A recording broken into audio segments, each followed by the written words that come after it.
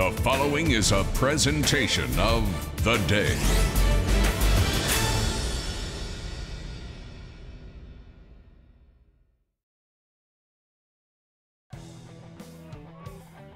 Live from Stonington High School, it is the surprise, undefeated 4-0 Stonington Bears and the 2-2 upstart Montville Wolves, as that's right, Thursday night football in the ECC comes live, and all the action is on Game Day.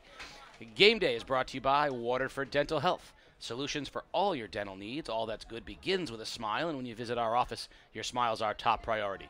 Visit waterforddentalhealth.com. Their entire team is dedicated to providing you the personalized dental care you deserve. waterforddentalhealth.com.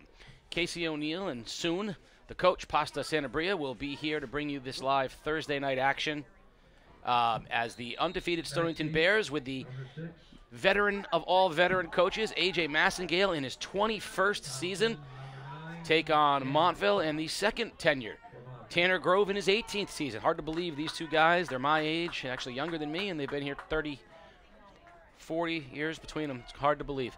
Stonington in the home brown will kick off, and McGugan will do it. Line drive, bounces at the 15-yard line, scoots through the Wolves. They pick it up near the goal line, and it's going to be a taken out past the 10, and that's where Montville will set up shop.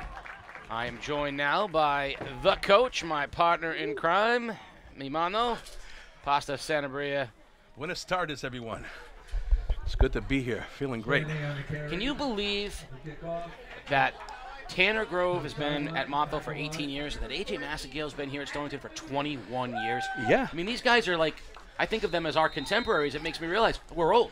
Yeah, definitely. I mean, if you think about it, AJ had a chance to coach together with him that 1 year. I helped out transitioning with Stonington. He took over, and he's been doing a great job for this program.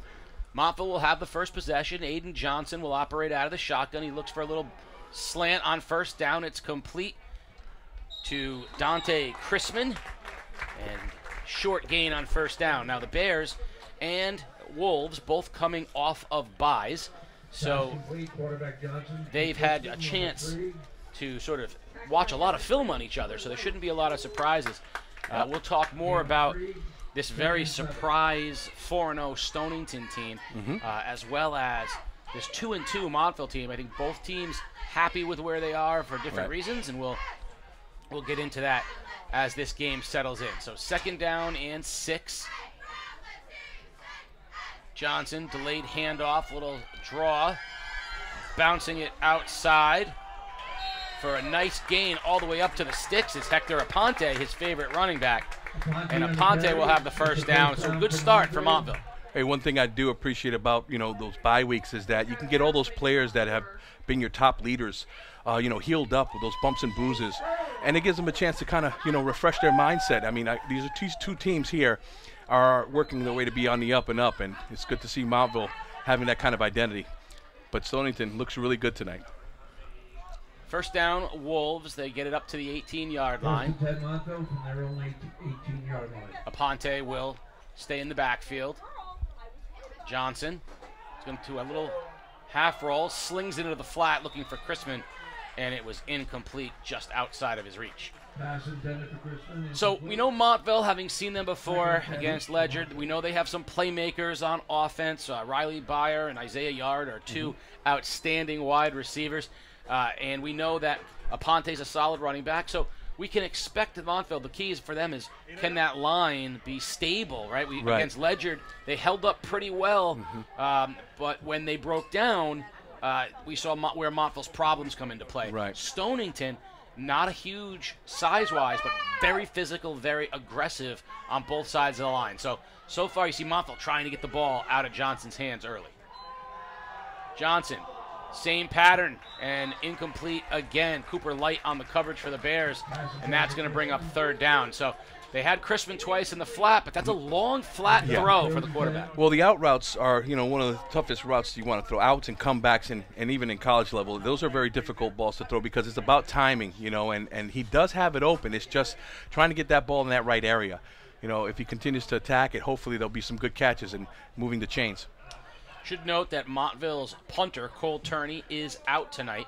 So a freshman will be doing the punting duties for them, with the same one we saw, Andrew Bernier, who we saw back against Ledyard make his debut when Turney got hurt. Yeah, he stepped it up. Turney is out, though. So, that is something for Montville to consider when they get into fourth down situations, is that they do not have their usual punter. Here on third down, Johnson's going to roll. He's pressured from behind and dragged down and sacked by Ethan Mahoney. Mahoney off the edge, got there before Johnson could set his feet. Fourth down, and Bernier will be pressed into duty right away to punt for Montville. Awesome. Mahoney did a great job. He kind of, I guess, must have got the green light on that as he was working and creeping towards the edge. And he was definitely on block as the rotation, of that rollout was away from him. But he chased it down. Little LT fashion right there. So Cooper Light will stand at his own 40-yard line. Should be great field position for Stonington to start. Bernier will stand back on his own goal line. Good snap. Punt is a low wobbler. Bounces, and Light's going to let it go. And I believe it hit Light, and it's picked up by Montville. Picked up by the Wolves. Riley Byer all the way to the 25-yard line before he's brought down. Light tried to get away from it, and I think instead it clipped his leg. I guess he was trying to do a little quick hop and try to take advantage of the slow running, coverage there. But, I mean, what a mistake. That coach is going to have to talk to him about securing the ball there. That was great field position they could have had. And, that little botch right there gives Montville the opportunity right now to continue their drive. So Montville, with great field position, they're going to be walking it back, though. Yeah, I think you can't advance a muff punt, if I'm not mistaken. That happened to me in the state championship game. I thought I was going to be able to run in the end zone. It was a muff punt, so I guess the contact and then the ball there, putting it at the spot where he recovered it. So Montville will get it now at their own 40-yard line. Gotcha. It's a significant 20-plus yard gain on the punt. So well designed by Coach. The mistake for the Bears gives Montville first down at their 40-yard line. Yard comes close. Twin receivers on the left. Johnson to throw on first down. Same pattern, third time in a row, and he is not yet connected on it. And the pressure coming from the edge that time was applied by Dominic Rataco. You really can't just say that the size of Stonington is something like of a factor. They're fast. They're really working on some movements there in the front line. I like that 4-3 look. They're moving around, showing this different perspectives. Still playing some good base coverage behind it. So, let's see if that Montville young offensive line can understand what they're trying to do and be able to attack it. 2nd and 10 at the 40-yard line. Aponte stands next to Johnson to his left. Press coverage on the receivers. Twin safeties back for Stonington. Delayed handoff to Aponte. Has a hole. Slips forward for about 5 yards. It'll bring up third and a manageable 4 as Montville creeping almost to midfield. Ponte on the carry. Tackled by number 7, Charlie Warsdale. Gain 6, 3rd and 4. Warsdale on the tackle for the Bears. The Montville offensive line, when we were seeing them play against Ledyard, did a really good job in the first half. And I think that, when we seen the second half kind of digress, basically, their conditioning and all that, that there was that opportunity to see the youthfulness in here. So hopefully, again, this is a great time with that break to have conditioning involved in there, too, see if they can pick it up.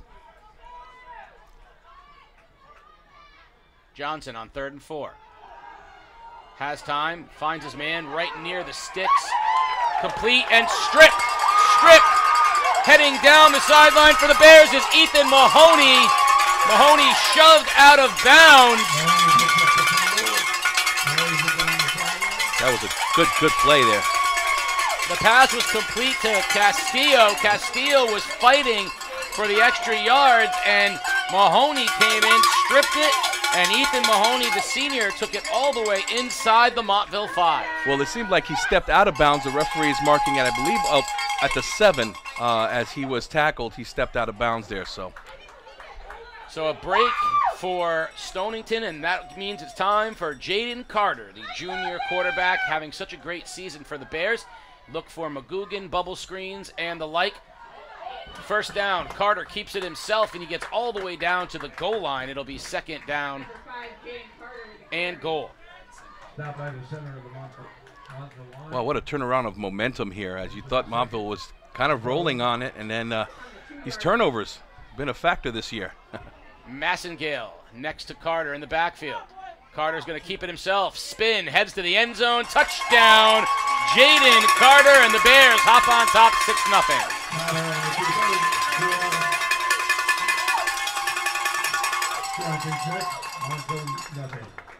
Carter is a dynamic playmaker, both running and throwing the ball, and I didn't even have a chance to talk about the Bears offense. They're going to go for 2. Carter to throw. Corner fade is no good. He was looking for Cole Phelan, and it will be incomplete. But the Bears will take a 6-0 lead. It's Thursday Night Football. You're watching Game Day live on theday.com. Well, as we head into a brand new season on Game Day, we want something brand new to come to all of you as well. Game Day launching its merchandise store for the first time.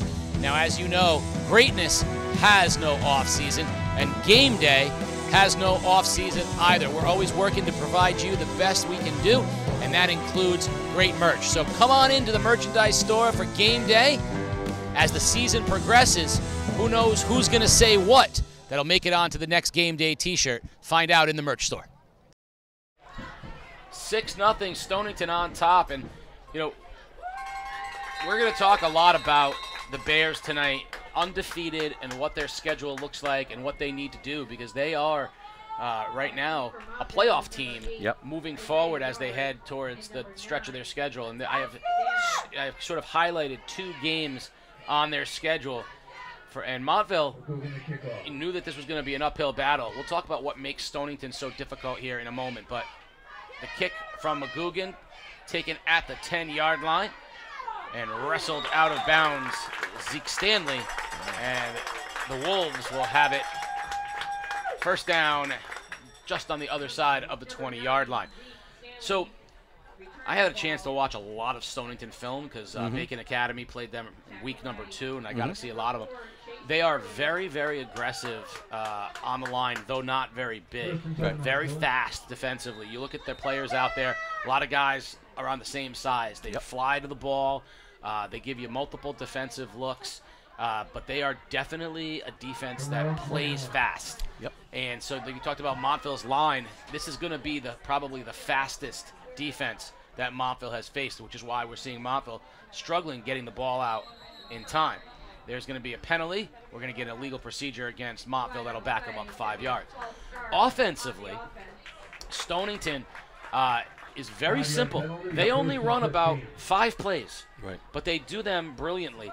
Jaden Carter is a dual threat at quarterback. They love to run the bubble screens with Phelan. McGugan at tight end is one of the premier playmakers in the league. You saw Mahoney, Maddox Massengale. So they're just going to go bubble screen, trap, quarterback draw. Like, it's not a lot of different formations or plays, but they run them so well. And as soon as you cheat up on those bubble screens, they're going to slip McGugan behind you. They're fun to watch, and they're feeling that confidence right now. They look like a team that's undefeated. Johnson to throw. High and almost intercepted right off the hands of Nathan Mahoney. And he wants that one back. But that was the receiver zigged and the quarterback threw a zag. Yeah. Well, this defense definitely is, have that tenacity. They're really lining up, making some calls. I could see what they're doing. They're reading their keys really fast. So, again, this is great coaching in the background that's been getting these kids prepared for today. I can see the expectations. Again, on the offensive side of the ball with Montville, they just have to continue to get better and work on it, because this is a good challenge for them, and this is what they want to face. We want to face a team that's going to make them better. So far, I see that this is good competition on both sides. Well, on the Montville line, you look at 70 and 77. That's Tyler Chen, a sophomore. Dimitri Charles, a freshman. So you're starting sophomore, freshman, junior. Like, this is a young offensive line for Montville. There's great things in front of them. That's a big task against a veteran defense like the Bears have. Johnson going to throw. Down the sideline, single coverage. It's caught. Big play, heading straight up the middle. It's Isaiah Yard, and it might be Stonington's house. But it's Isaiah's yard. Touchdown, Montville. What a play. Never gave up on that ball. It was a ball that could have been caught by either player, and, boy, he took off after that. And there's a great call, I think, Montville recognizing that Stonington had press coverage and they were putting pressure. They've got it out one-on-one to their best playmaker. Yard's a big receiver. We know he has strong hands. Makes the catch, and from there, off to the races. And that's the way Montville's going to have to try to stick around in this thing is with plays like that. Well, I got to give credit to that line there because they did do an inside blitz, and Acosta picked up that back, picked him up real quick, gave him enough time to throw that ball. So great job by that team overall with that play. So Hector Aponte, the back, without that block, right, that pass doesn't get off. He was coming in full speed, but Aponte stepped in there and really took that block. Montville's going to go for 2 without their kicker, Turney. Johnson gets it back to himself. It was a shuttle pass. Did he have enough to get in? No, he's just short. And we're tied at 6, but the shuttle pass never happened. It bounced right back to him, and Johnson almost had a chance, but instead it's 6-6. We're all tied up. Let's take a breath. You're watching Game Day live on theday.com.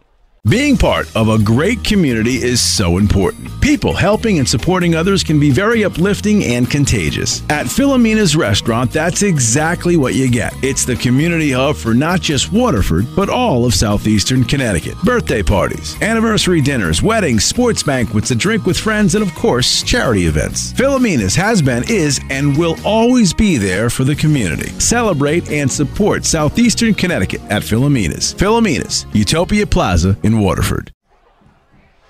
Tied at 6 here with an exciting first quarter that's not even halfway over, and we've already seen big plays on both sides.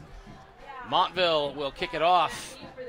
Leandro Vitorino, the freshman linebacker, will kick off because why not? When you're down 2 other kickers, you rely on whoever can do it. Kick bounces at the 30, bounces off a Bear.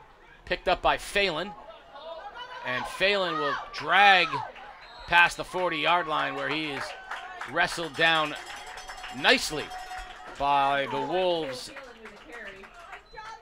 Kaj Roach, and that's where Stonington will set up shop, and now we'll have a chance to really see their offense with some space, and this is where you're going to see, 3 or 4 plays. Look for number 40, Patrick McGugan. Look for Phelan, and you're going to see a lot of Jaden Carter, the junior quarterback. Going to throw. Bubble screen to Phelan. And Phelan rips off 10 yards, first down, and off we go. I watched that play 40 times. 40 times. Like. I mean, it's an effective play. It's really, to us, we consider that a run play. Just getting it out in the perimeter, let them make some plays like that. But again, you talk about complementary plays on offense. Their system is based on that, and as one gets covered, the other one's available, and they're making great calls. Carter hands off to Massengale off the right side, takes on a blocker and takes on a would-be tackler. Gets about 3. It'll be 2nd and 7.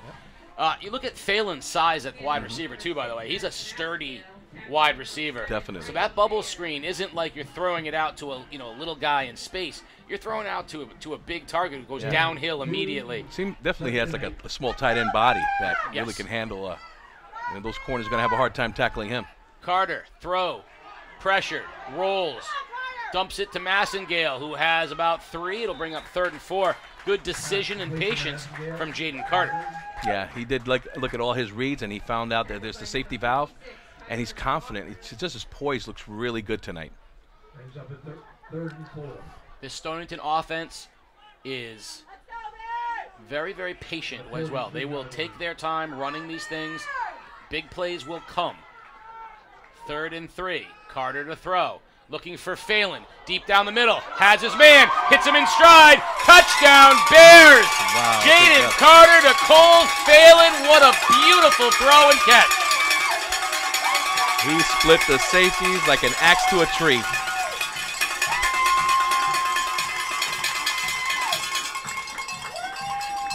Bears will go for 2 and another in a long line of big plays that we've already seen tonight. That throw was perfect, right on the money, and a great route from Phelan. And Massengale will not get there, so we'll have another denied two-point attempt, so 12-6. Stonington on top of Montville. We'll keep it here for fear of missing a touchdown.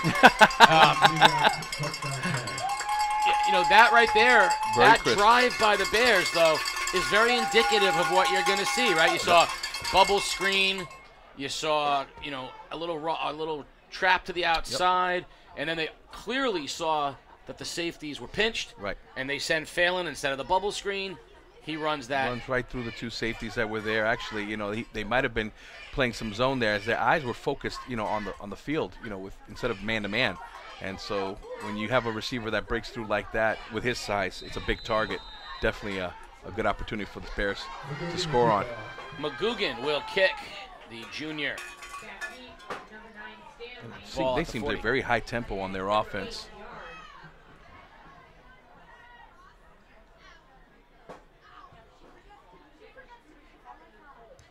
Low line drive, bounces right into the up man at the 30, crosses the 40, and that's where Montville will have it, 1st and 10 at their own 40-yard line.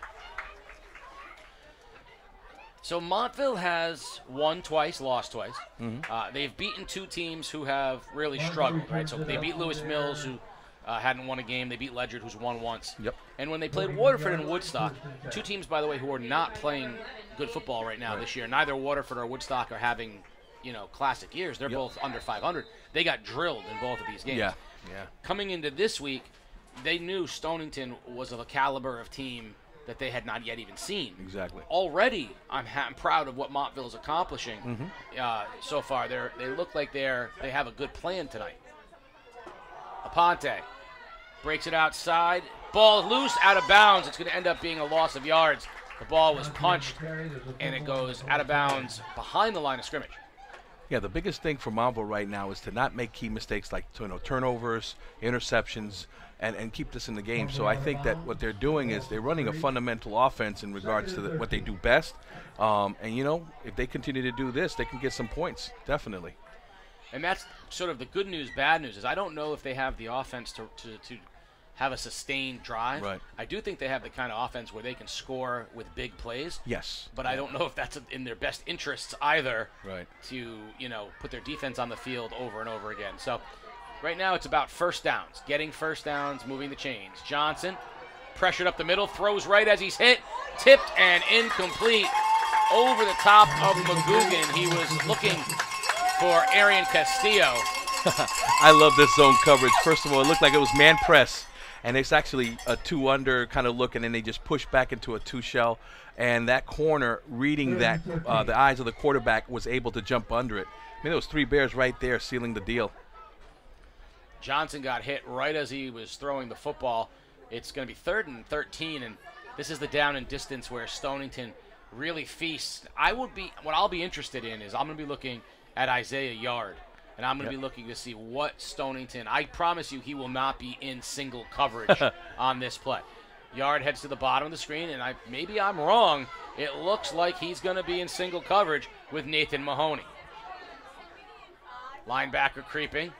Johnson on 3rd down, pressured, and he is sacked. Jack Goddard, the first to get there. Awesome. And the Bears hold.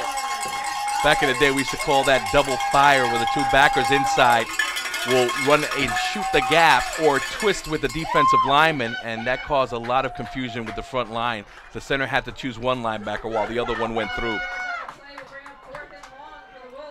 4th and 20-plus yards, so Bernier will run out, and the freshman will punt. We saw Montville struggle with long snapping. They got this first snap off. Let's see how they do. Second snap, not bad, a little float. Bernier gets off a high punt. That's taken on the run by Cooper Light, crosses midfield and bumped out of bounds inside the 40 at the 36-yard line. So good aggressive play by Cooper Light, and the Bears are in Wolves territory. Just amazing the history of playing in the ECC, how these two teams have white helmets. You know, we used to see the golden helmets back in the day and then the black ones at night. And it used to be, I believe, if I'm not mistaken, one time that Montville did have white helmets in the past. So with the M. Yeah. Like these are retro. They've had a couple different versions, but Stonington with the gold helmets, I used to remember those very well.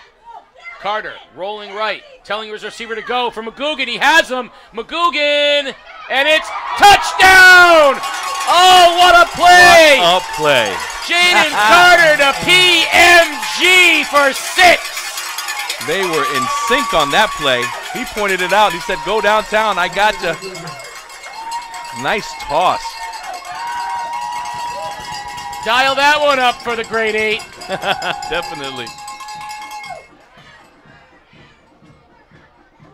I have no idea what kind of funky thing we just saw, but it didn't work. Here we go. We've been seeing the muddle huddle throughout the whole year, without any action. That was a quick inside matchup where they ran a kind of a fullback dive with a snap. So, I am going to put it out there to all of the ECC coaches. The first team that I see just line up and go for 2, or line up and kick it, and not do a swinging gate muddle huddle, I will show up with a 6-pack of nuggets at your school at a practice.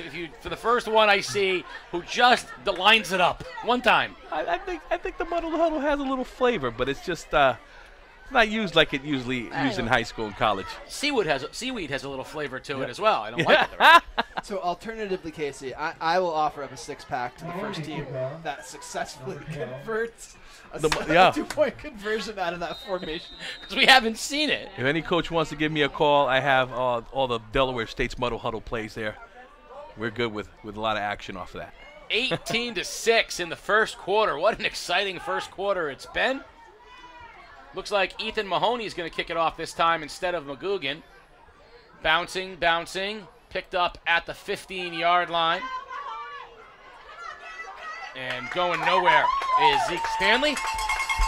So Montville inside their own 20 will have it 1st and 10. This Bear defense is really good. I think out of all the games that we've done, the Bears look pretty solid as far as their discipline on defense and how they're playing it. Seems like they're very well coached. I think Mahoney may have been a little shaken up on the touchdown catch. He was not in to kick it off, and he's not in on defense right now. He's grabbing some water. He looks fine, but I think maybe he got his wind knocked out. He did get a lot of chest bumps from his teammates after that touchdown. Johnson, screen pass, 1st down, caught, tackle broken, and not much there. Well defended by the Bears as the screen pass went out to Castillo, but nothing there for him. It'll be 2nd and 10. Johnson to Castillo. Tackle made by number 8, Finnegan. Tell you, the fan base here tonight is packed. Really good community involved right now. Well, Stonington, it's funny. There's been so much success here at Stonington across sports. So many teams, soccer, lacrosse, field hockey, basketball. They've had so many successful teams. And the football team has been getting better over the past few years. And this year, they're undefeated. They've got something to be excited about. We'll talk more about this group momentarily. Shovel pass. Chrisman. And he's buried right at the line of scrimmage. Maybe a loss of 2. And everything 3rd down again. Nothing there for Dante Chrisman. The Bears are hungry. Boy, they're getting off their blocks real quick and knowing what they have to do. And their tackling is really good. 3rd and 12.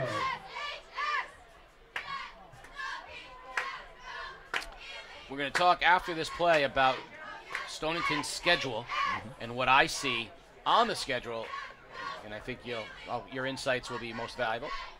But 3rd and 13 for Montville.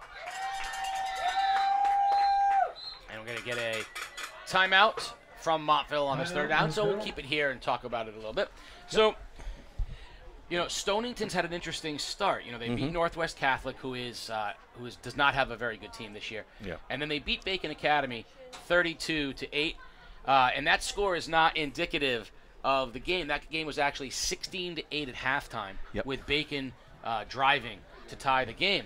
And then, Stonington punched one in the third quarter, and then punched one in very late in the fourth quarter. So that was actually a very competitive game with Bacon, but it put them at 2-0. They go to Waterford, and they win an epic shootout against Waterford, who at the time, we didn't know a lot about Waterford, but we knew they were dynamic offensively, and that turned out to be a great game. And I think that was the confidence builder that sent them to the following week, where they pulled off the win against East Lyme, going back and forth. And after East Lyme scored on the jet sweep option pass to tie the game, Stonington goes down the field and scored. And I think that's when they sort of cemented themselves. 3rd and 13. Johnson to throw. Floats to the left, throws, ball is complete.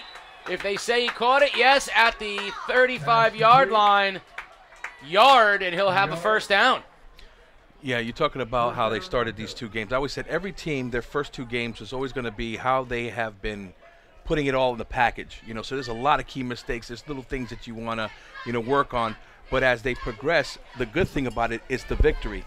Victory builds the confidence. And so what they believe in and what the coaches are bringing to them is something that's just building week after week after week. And, we talk about the schedule. It always ends up being at Westerly, their big rivalry game. And I've been to a couple, and I tell you, it's a great game to go to.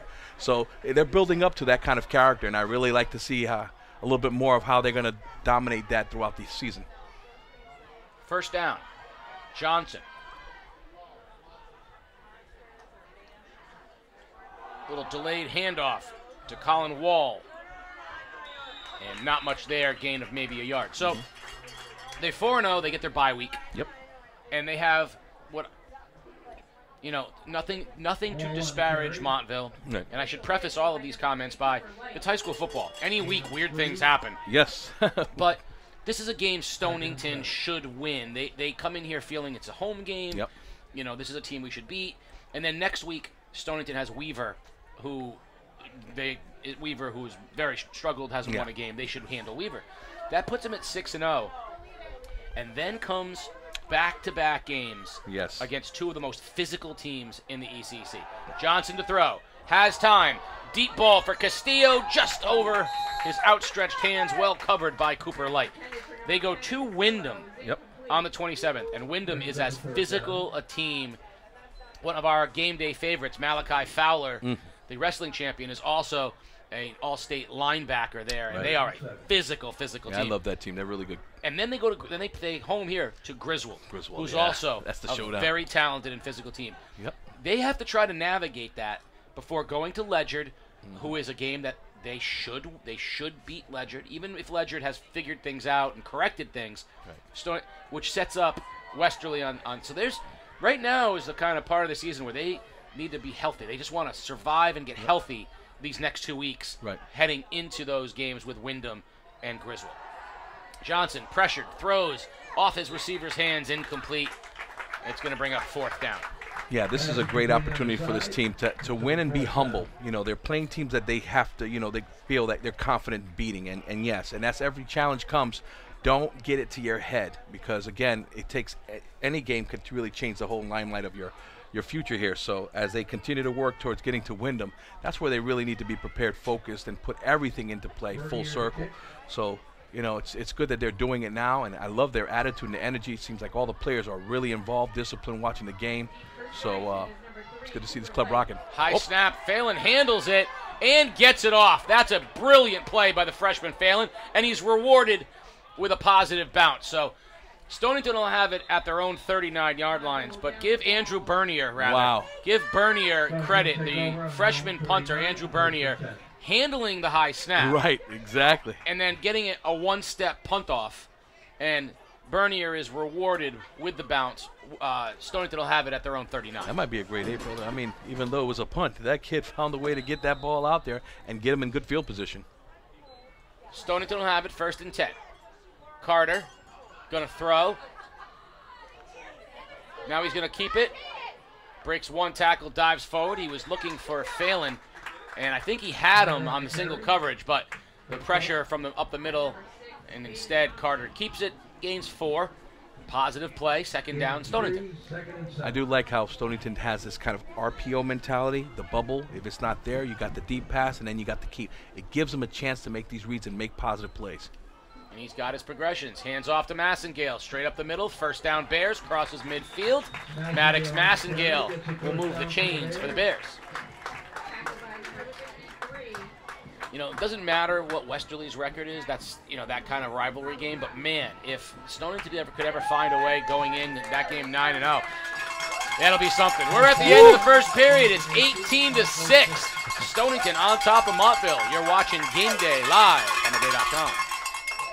Fall is here, which means it's time for Game Day's Great 8.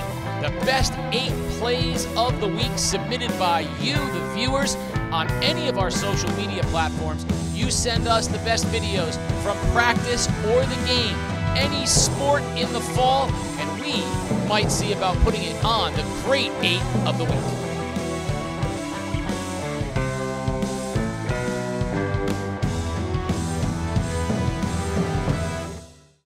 Game Day is a production of The Day Publishing Company. If you'd like to support Game Day and help us continue to bring you the best in Connecticut high school sports, please consider purchasing a print or digital subscription to The Day at theday.com/subscribe. We're back. Second quarter action underway here. First play will be with the Bears right at midfield. Carter from the shotgun. Hand off straight up the middle. Good hole and a first down run. We'll move the chains. Dominic Rataco will get them in position. They're going to mark them a yard short, so it'll be 2nd and 1. And this is where I think Stonington becomes even more dangerous. They go quick, they go quick. Tempo is good, yeah. Hand off again to Rataco. This time he will have the first down, and the chains will move. That offensive line is really digging hard and pushing off the defensive lineman. Well, again, I watched a lot of film, and you know, as Bacon Academy prepared to play them, they said on film, you know, they don't overwhelm you with size or anything, but they fire off the ball. Yep. They have good technique. They're just a very sound team, and they play bigger than they are. Carter to throw, plenty of time, zips it high over the head of his intended receiver, Chase Spurley, incomplete. 2nd and 10. You know, looking at the list of coaches that are coaching for Stonington, I got to give, them a shout out because I've had a chance to coach them or work with them, and they're very reputable guys. You know, Elijah Brown, those fundamentals, and have applied it to this team. Carter takes the handoff, keeps it himself, bounces outside, big hole. First down the sideline and bumped out of bounds at the 22-yard line. Jaden Carter showing off the wheels, and the Bears are in business.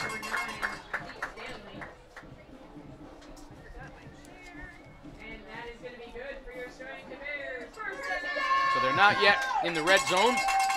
They're in the magenta zone, we'll call it. The magenta zone. Good job, brother. From the 22-yard line, Carter. Handoff, Rataco. Now they're inside the 20, and so now the Bears are in the red zone. 20-yard line, Rataco on the carry. Tackle made by number 21.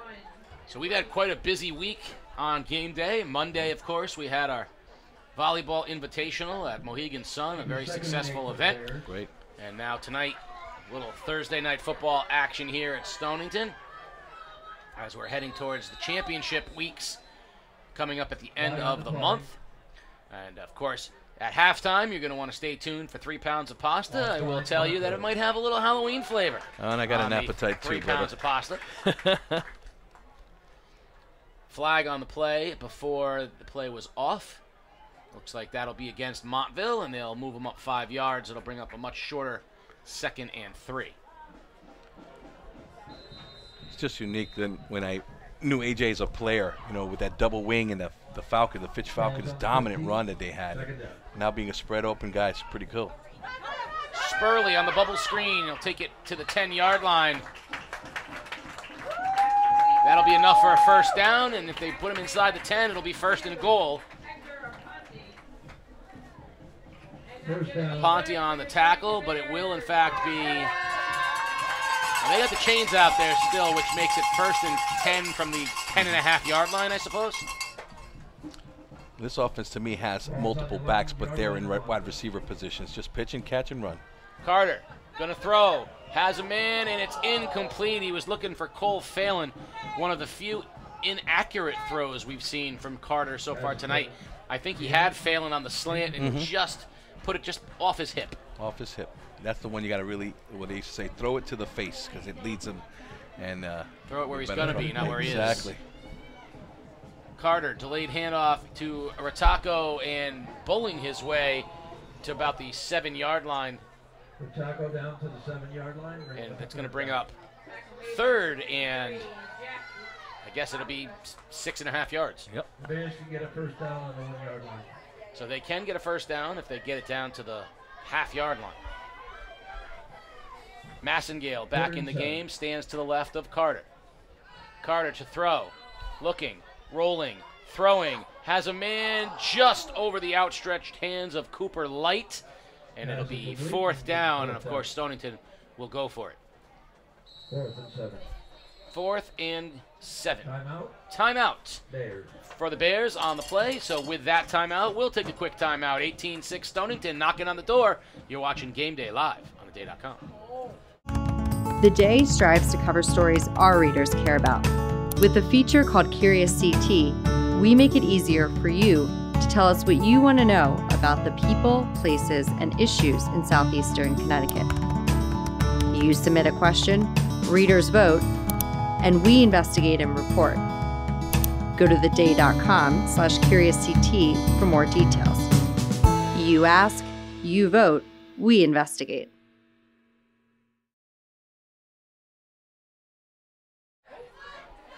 (18-6). Stonington on top of Montville here in the second quarter. Bears knocking on the door. It's 4th and 7 from the 7.5-yard line. Bears will go for it. Massengale stands to the right of Carter. Carter looking, pump fake, lobs, and it is caught for the touchdown. PMG Patrick McGugan with his 2nd of the ball game.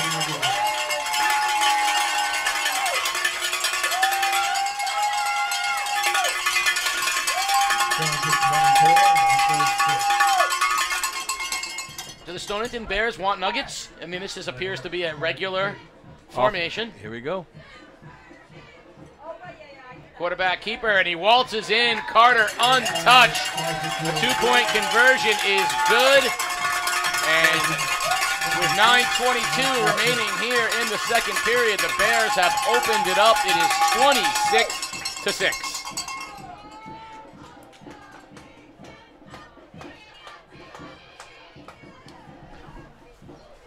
You know, that touchdown was a really good example of why the Bears are tough. You know, Carter, you know he's a threat to run, so they're trying to keep contain and get pressure up the middle, but you have to stay in your lanes because you know if you break contain, he's going to take off like he just did there on the 2-point conversion. Right.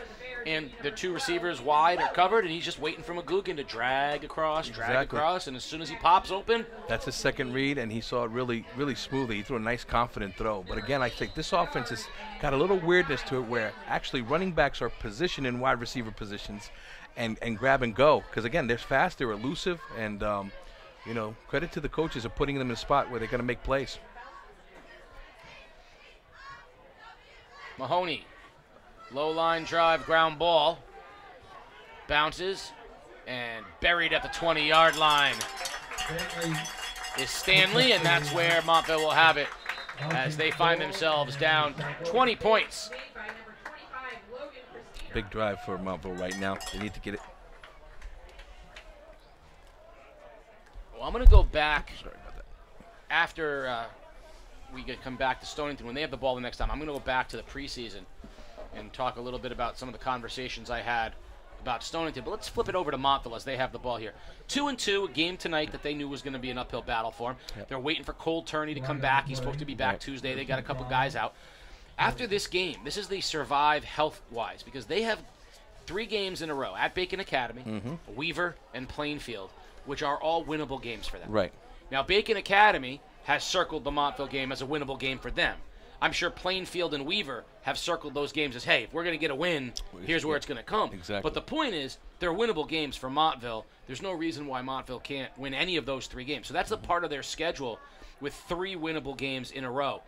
Then they go at Griswold and Wyndham to finish the year, and those are going to be very difficult games because of the physicality of those teams.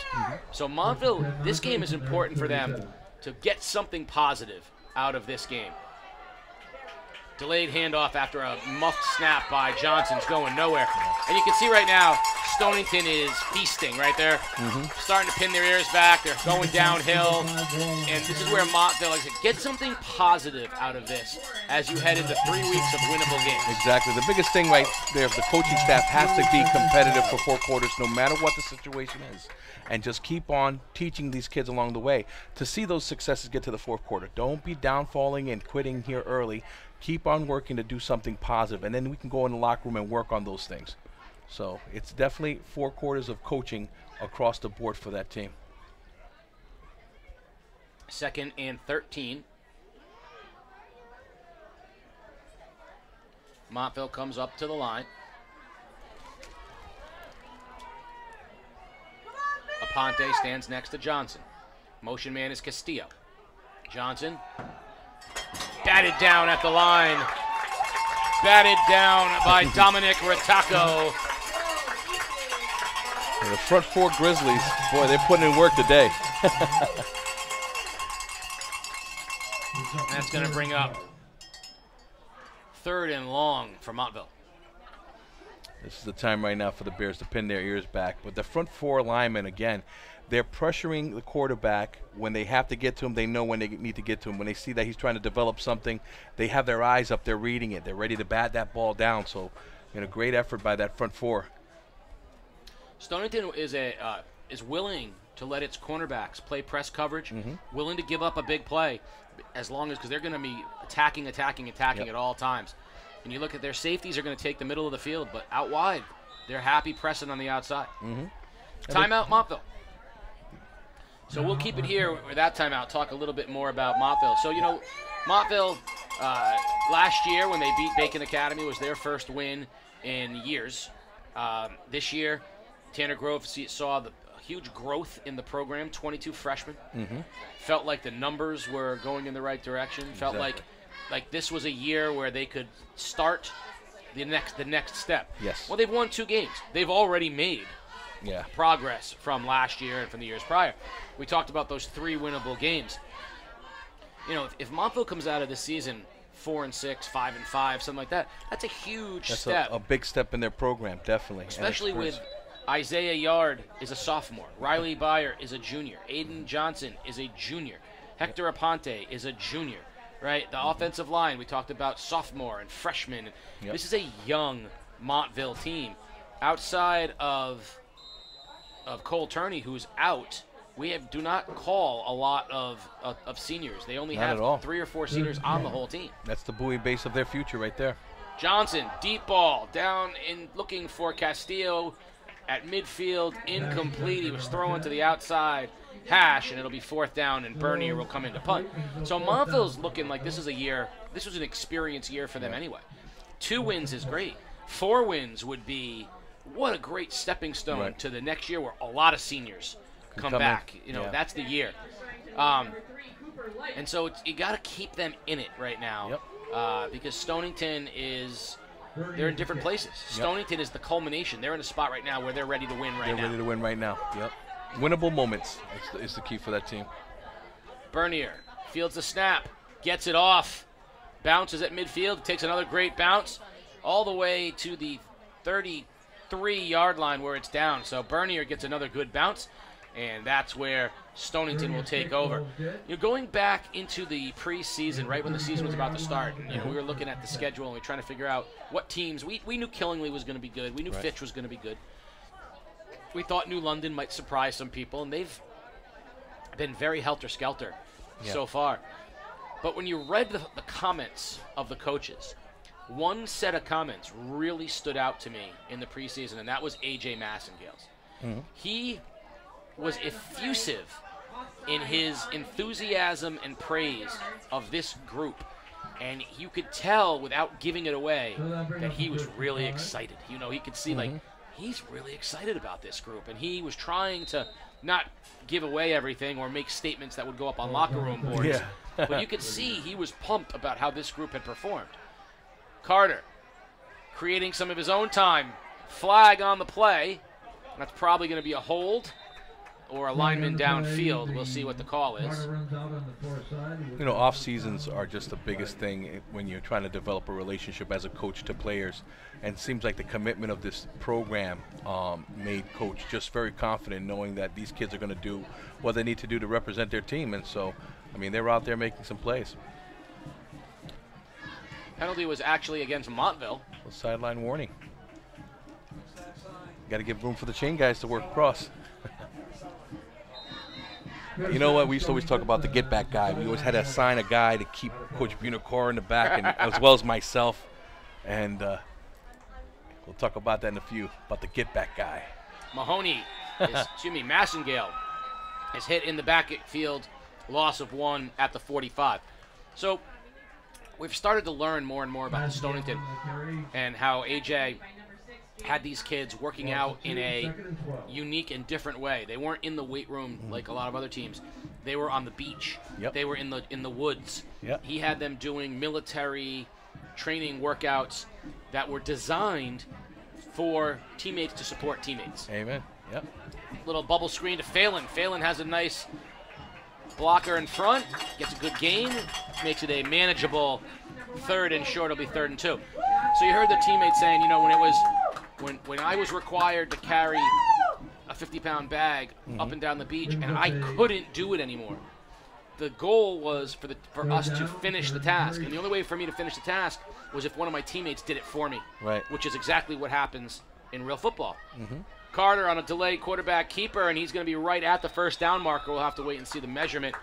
You know, a lot of the things that he was doing definitely comes from the old military base of morale building. You know, it's great conditioning, but it also puts players in a team perspective at the same time. How we're going to accomplish that, you know, and so, you know, when you have the military like the Navy SEALs holding the log up or the raft up, it's about how everybody does it, and you bring a team like this to do that. That really helps them out for the whole year. Who's going to carry the logs?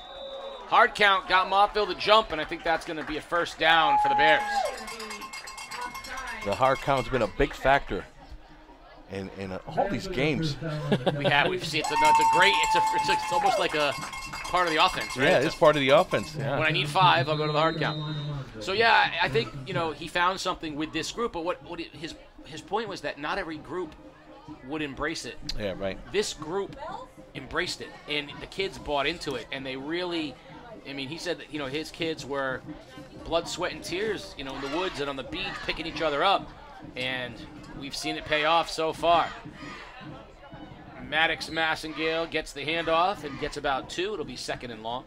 And this team looks like they are fit and strong and fast. You know, they don't look like they're not the big. It reminds me of like Army, Navy, Air Force. You know, you kind of option teams that are very loose. The linemen fire off really aggressive, and they stay on their blocks, keep on moving. You know, even though there's a mismatch, they're not going to give up, and that's the kind of attitude that you want to have in that offensive line. Little screen, out it goes. Chase Spurley breaks a tackle, has a 1st down, and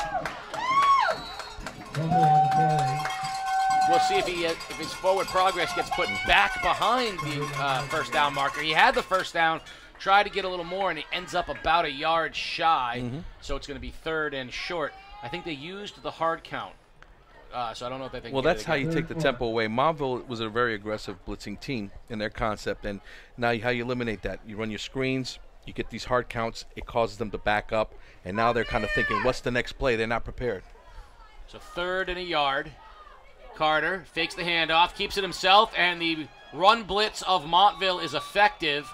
Aponte shot in and made the tackle for a loss of 3. So it'll be 4th and 4, but in this territory with no kicker, Stonington is going to go for it. That's where that blitz does count. Fast and elusive right there. Good job from Montville. Again, these are winnable type of plays that you could coach your kids, and stay with it and play for 4 quarters can help them out throughout the year. 4th down, and we have an illegal procedure penalty against Stonington. It's going to back them up even farther, so now it's going to be almost 4th and 10.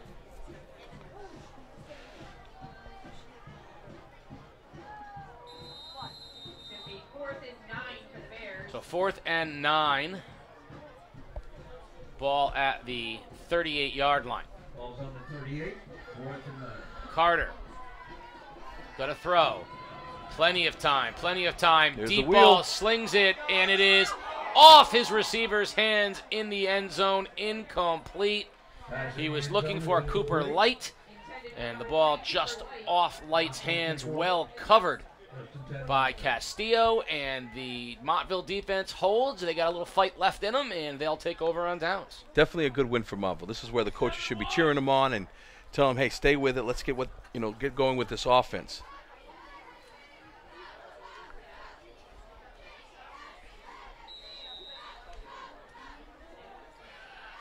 So it'll be 1st and 10, Montville, ball at the 37-yard line.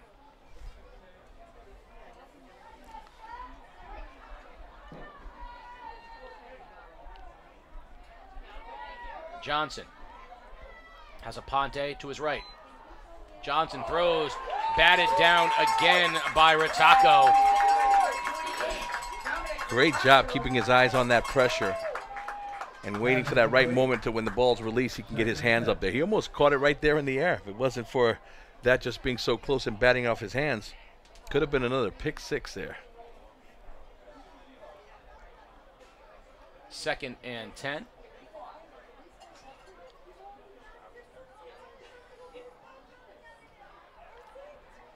Riley Byer down to the bottom of your screen with Nathan Mahoney on him, and a flag comes in, and they're going to have a procedure penalty against Montville. That'll back them up 5, 2nd and 15. And this is something we've seen from Montville as well, where they get a little out of sorts. Mm-hmm. We saw that against Ledyard, where in the first half, Montville could do no wrong. Yeah. And then in the second half, they couldn't really get it together. We saw penalties. And yeah, it's all about the discipline in this opportunities right here. You make mistakes that can be costly.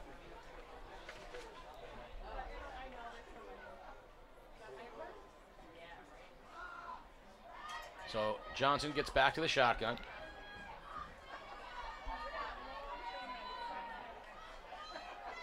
Waiting.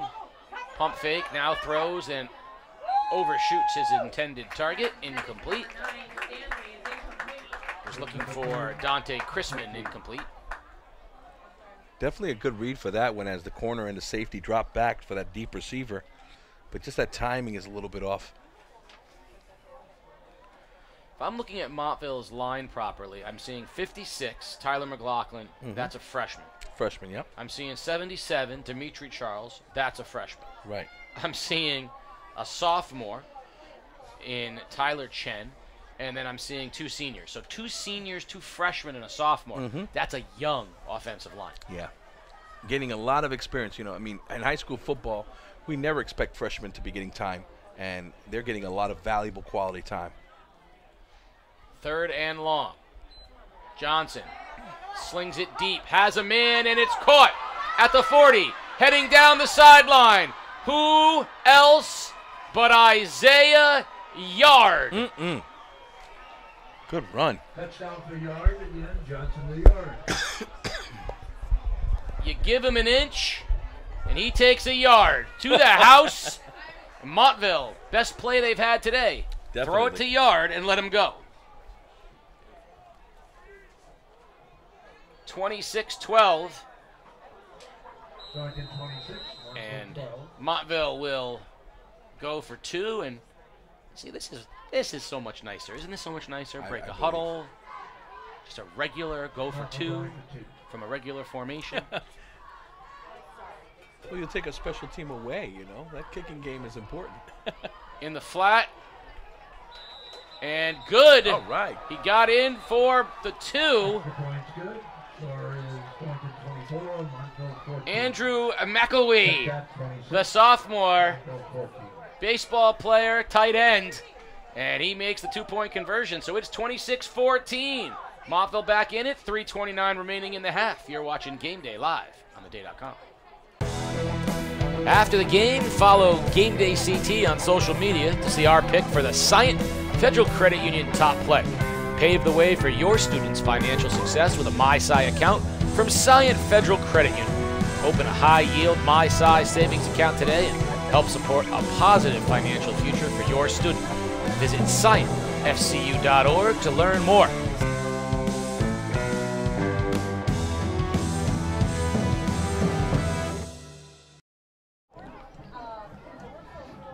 (26-14), an exciting first half as far as big plays are concerned. We've seen a little bit of everything so far. Montville will kick it off to Stonington after the second Isaiah Yard touchdown of the first half. So McGugan has 2 for Stonington. Yard has 2 for Montville. Good Torino to kick off. Kick down the middle of the field, takes a hop. Straight up the middle goes Mahoney. And Mahoney gets to the 40-yard line where Stonington will have it with plenty of time, 3:24 remaining in the half.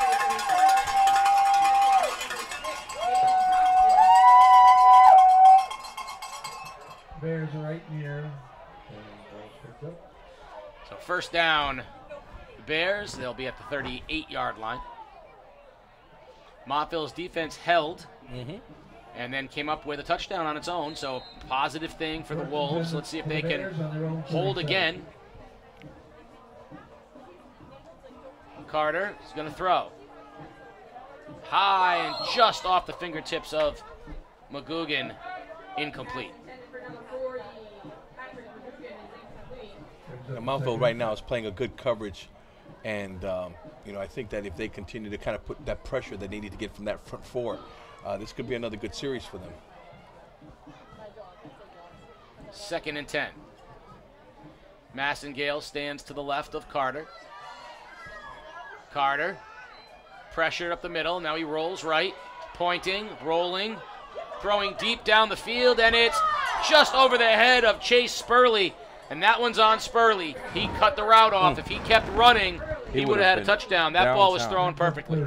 Jaden has a way of communicating with his receivers while they're running the routes. As I was noticing, they just knew that one went deep and one was going short. Then he had you drag across. So there was some viable options there.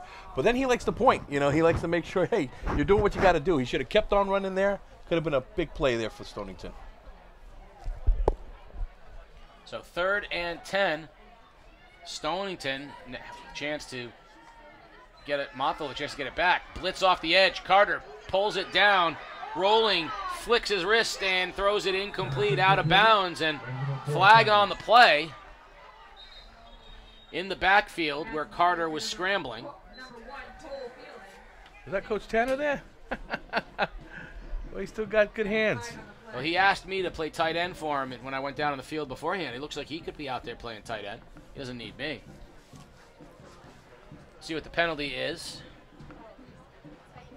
Holding against Stonington, and that'll be declined. So Stonington will punt, and Montville will get the ball back. Another good defensive series. With 3 minutes remaining. And I think this is the thing that Stonington has to work on, is how you continue to put the pedal to the metal and make good, decisive plays. Things like this was kind of like, okay, I'm trying to get a couple touchdowns, but if it doesn't work, let's go back to our bread and butter. No run plays in that series, and it kind of caused them to have a quick punting series. So I couldn't agree with you more, Coach, and I think, whether it's the bubble screen or the quick pass, as a run, they got away from their identity, and that's not what they do best. The punt from Nathan Mahoney takes a great Montville bounce and actually puts Montville into Stonington territory to start the drive. Yeah, I think that you're right. Their consistency is based on that run, option play, a couple little RPO swagger moves, and now they were just going 3 plays for big, deep passes, and it wasn't effective. And that would make teams that are competitive stay close and, take over that momentum. Officials threw a flag, but they're picking it up, and the ball will be marked. I think he sneezed and it came off the side of the bag. So I thought maybe he took it out, used it as a handkerchief, and then said, I have to wave it off. It's hot somewhere. So Montville will have it in Stonington territory. Montville with a little bit of energy right now, having 2 consecutive defensive stops and the touchdown to Yard. I'll be curious to see, A, if Montville looks to go back to Yard, and B, if Stonington adjusts coverage. It does not appear like they're going to. Yard is wide right, matched up single coverage with Chase Spurley.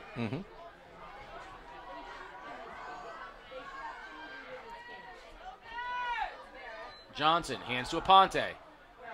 Nice run, but he's hit right at the line of scrimmage. It's crazy that he looked like he had a hole, and he broke a tackle, and then McGugan filled the hole quickly. No gain at all. Well, the hard seal from the outside edge, making him come back inside, and then you have those 2 big dogs that are fighting off the double teams, letting linebackers scrape over and make a play.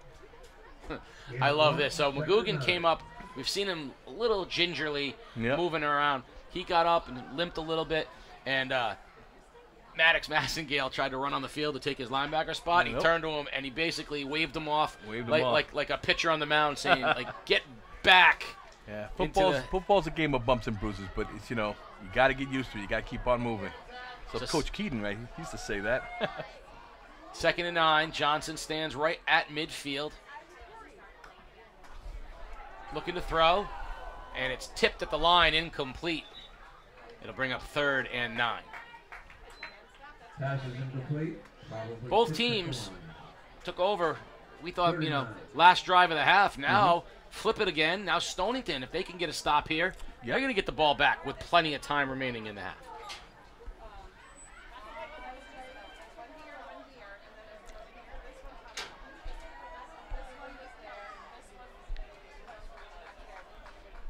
Our dear friend, New London's Arnie De La Rosa, now the Stonington JV and assistant boys basketball coach, has a beautiful bald head right in front of us right now. And a great smile. Gave us a little hello earlier. Gotta love him right there. It is shiny. 3rd down, handoff, and right into the run blitz of Ethan Mahoney. No chance whatsoever for Jaden Thompson. He was hit before he even got the ball. 4th down. Stonington will call a timeout because they want the ball back with 1:49. So Montville will punt it away. Stonington calls a timeout. So we'll take a quick break before we get down to the end of this first half. You're watching Game Day Live on theday.com. Well, as we head into a brand new season on Game Day, we want something brand new to come to all of you as well. Game Day launching its merchandise store for the first time. Now, as you know, greatness has no off-season, and Game Day has no off-season either. We're always working to provide you the best we can do, and that includes great merch. So come on into the merchandise store for Game Day. As the season progresses, who knows who's going to say what that'll make it onto the next Game Day t-shirt. Find out in the merch store. 26-14, Stonington on top. Montville going to punt it away on 4th and 14. Cooper Light goes back. Now he comes rushing up. It looks like they expect Montville to go for it, and they are. Johnson to throw. Heaves it deep. Looking for Yard just over his outstretched fingertips. Again, that's 2 times that we've seen receivers turn and backpedal instead of run with the football. And that's going to go incomplete, and it's going to give Stonington great field position as they'll take over on downs right at midfield. I got to give credit to Coach Joe try to call a play like that when you're going into halftime. So expecting his defense is confident enough to hold him from getting into the end zone. We'll see what happens right now. I have confidence in Montville right now. Carter. Pressured by Aponte. Rolls, and he is sacked. First one to get him, Jack Babukas. This past week I've been watching highlights of the classic Hall of Famer Dick Butkus, rest in peace. You were watching Punky Brewster reruns? Yeah, that Punky Brewster too, yeah. 2nd and 16. Number 51. 2nd and 16. I'm going to share a funny story after. Carter has his man, McGugan, on the sideline, and he is dragging folks towards the sticks. He'll be about 3 yards short. Or check that, Cole Phelan on the reception. I was watching on the day that Dick Butkus passed away, rest in peace, Dick Butkus. From our generation, right, Butkus was the player that was named, in my opinion, the most as, like, you know, Wow, forget these linebackers of today. You need to see Dick Butkus play. That's right. It was Butkus. Alex Karras, but it was Dick Butkus, That's right? right. So I was watching the highlights that they put up on the play. Carter to throw on 3rd down. Over the middle, and it's incomplete. He was looking for McGugan, but timed beautifully by Yard, and Isaiah Yard breaks it up. It'll be 4th down. So they showed like a 30-second highlight film of Butkus. And 9 out of the 10 plays they showed would be illegal in the NFL today. It's true. He clotheslined a guy. He horse tackled a guy. He took a face mask ripped off the a guy's guy. head off one time. He picked the running back up while his legs was up in the air and then slammed him to the ground. Carter, pressured, flicks it down the sideline for Phelan, and he brings it down! Touchdown, Stonington! What a catch by Cole Phelan! Unbelievable.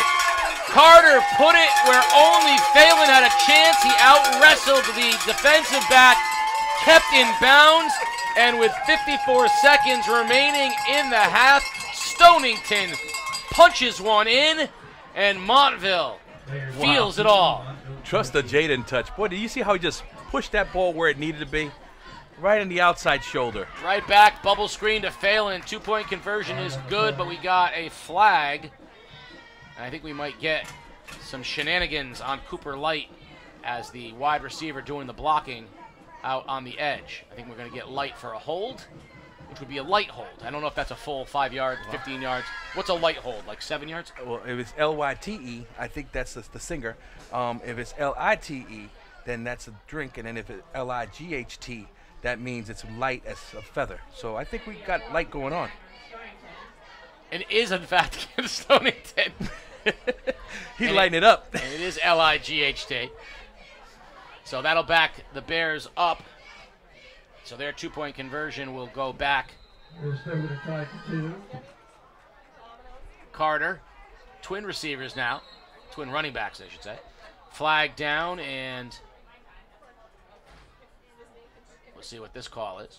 The officials are looking at each other across a crowded room, trying to figure out what the... And it is... Survey says. Nothing. Not yet. We're hoping. Okay. Backpedaling. They just weren't ready. Officials needed, they needed a do-over. Probably had to set the chains. Carter. Running backs on either side. Carter to throw. In the corner. Has his man McGugan for 2. Woo, what a play.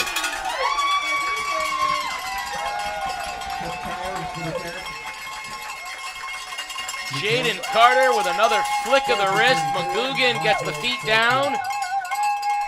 And Stonington back on top 20, 34-14 with 54 seconds remaining here in the first half. Yeah, I like that attitude on McGugan because before that series, he was upset that they gave up the touchdown. Got himself together, put that water bottle down a little bit hard, but he went out there and made a play. Bumps and bruises, he still moved forward. 54 seconds, that's time for 2 more possessions? At least the way this, it felt like we've seen, 5 possessions since the 3-minute mark. And I don't see any reason why, if Montville's going to try to throw the football, why not? It might be another possession. You never know. We haven't had a lot of competitive games on game day this year. They've been kind of one-sided, but this is as exciting a game as we've had as far as big plays. There's been so many big plays in this game. Montville will have it at their own 25-yard line.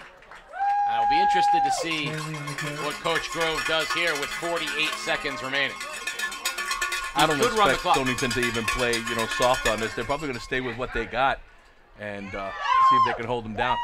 Well, that Stonington burned a timeout earlier. So we know if Montville wants to run the clock out, they can.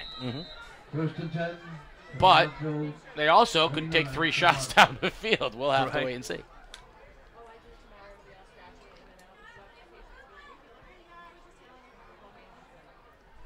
Johnson will stand at his own 22-yard line.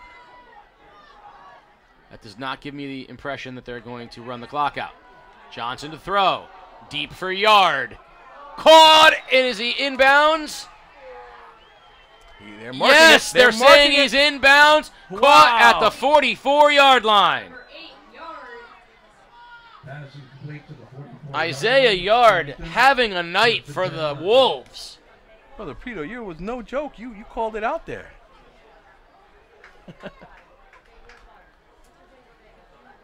Isaiah Yard is a sophomore, and I think the league is on notice. Yes, definitely.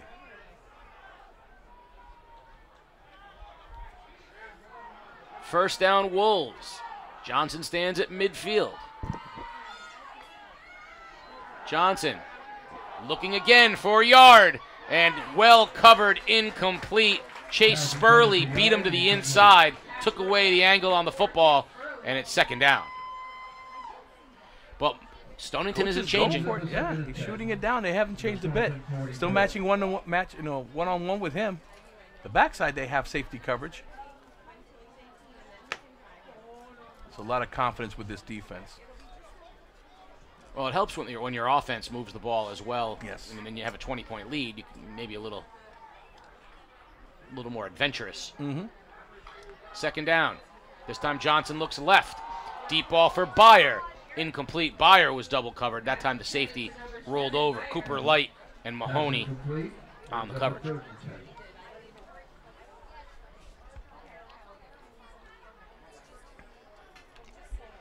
Third and 10.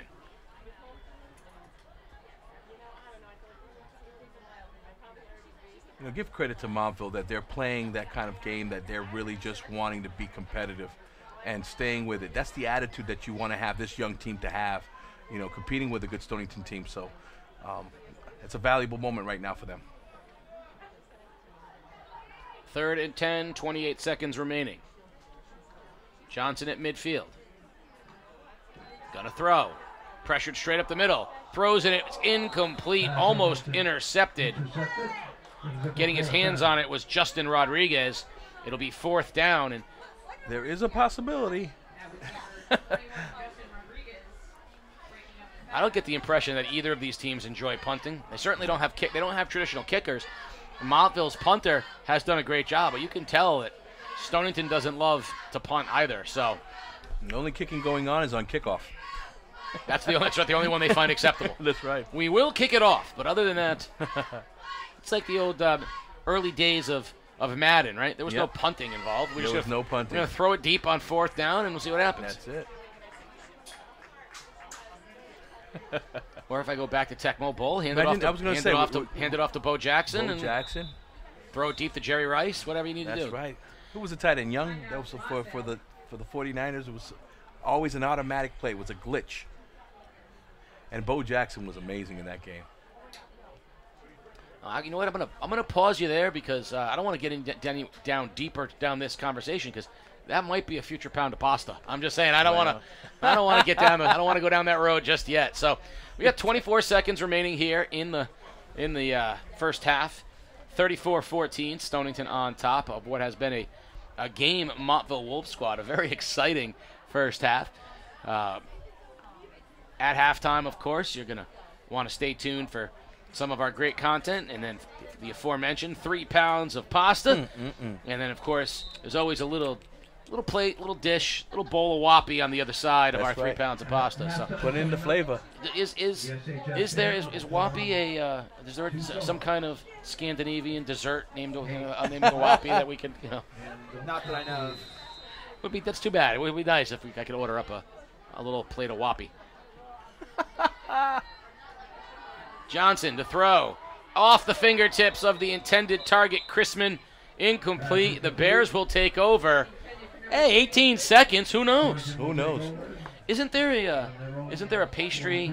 It's like 2 cakes with whipped cream in the middle of it. It's called a whoppy pie, isn't it? That's whoopee.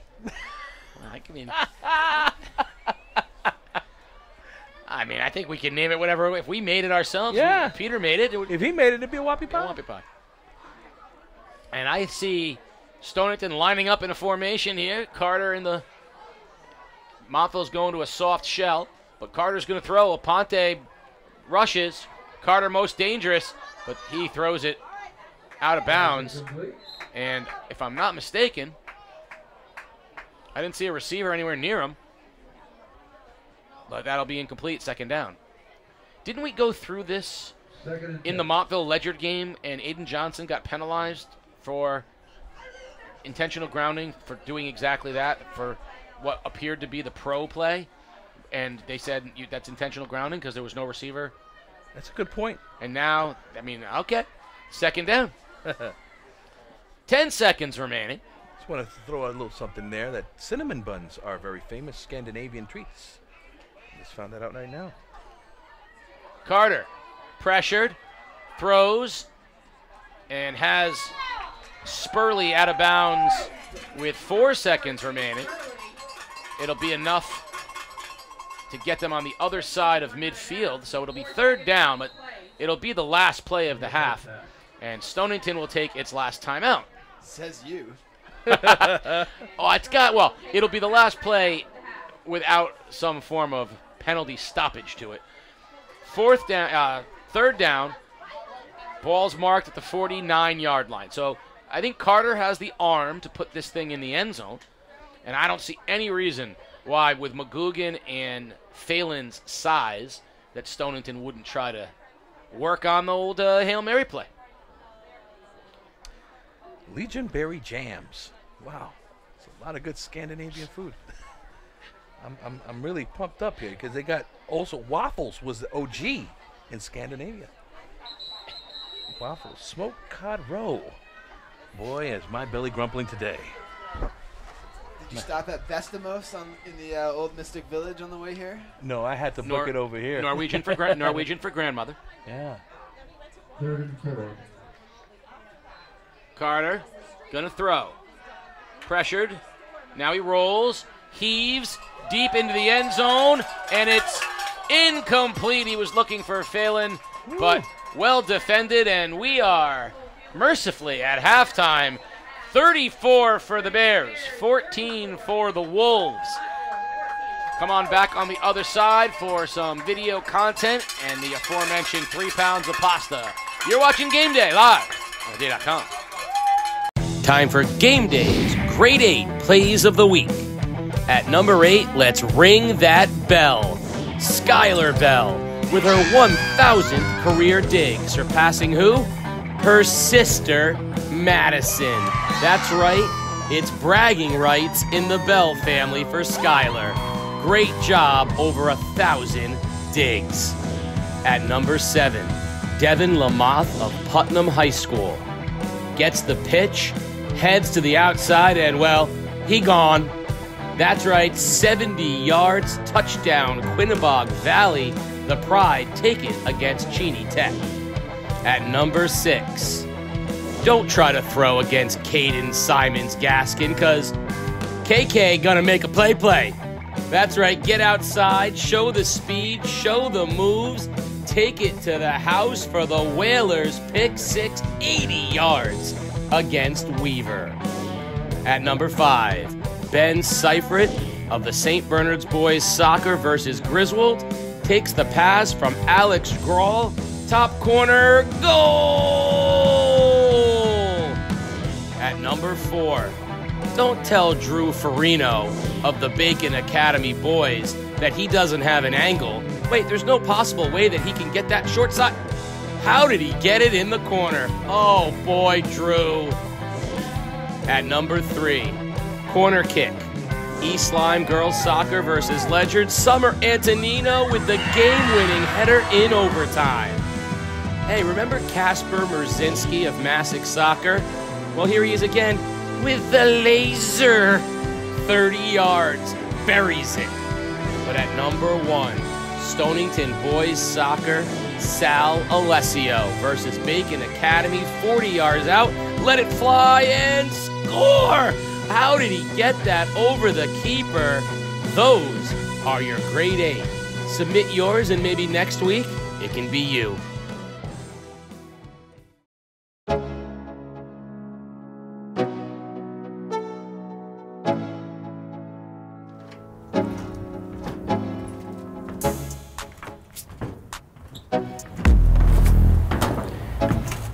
Greatness has no off season. Not if you want to get faster.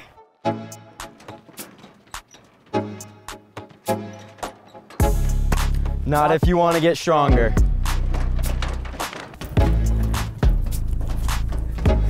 Not if you want to get better. This is where it all begins.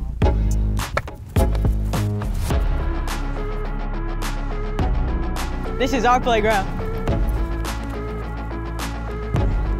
This is where we get ready. Where we get faster. Where we get stronger. Where we get better. For game day. For game day. For game day. For game day. For game day. Greatness on game day. It's game day!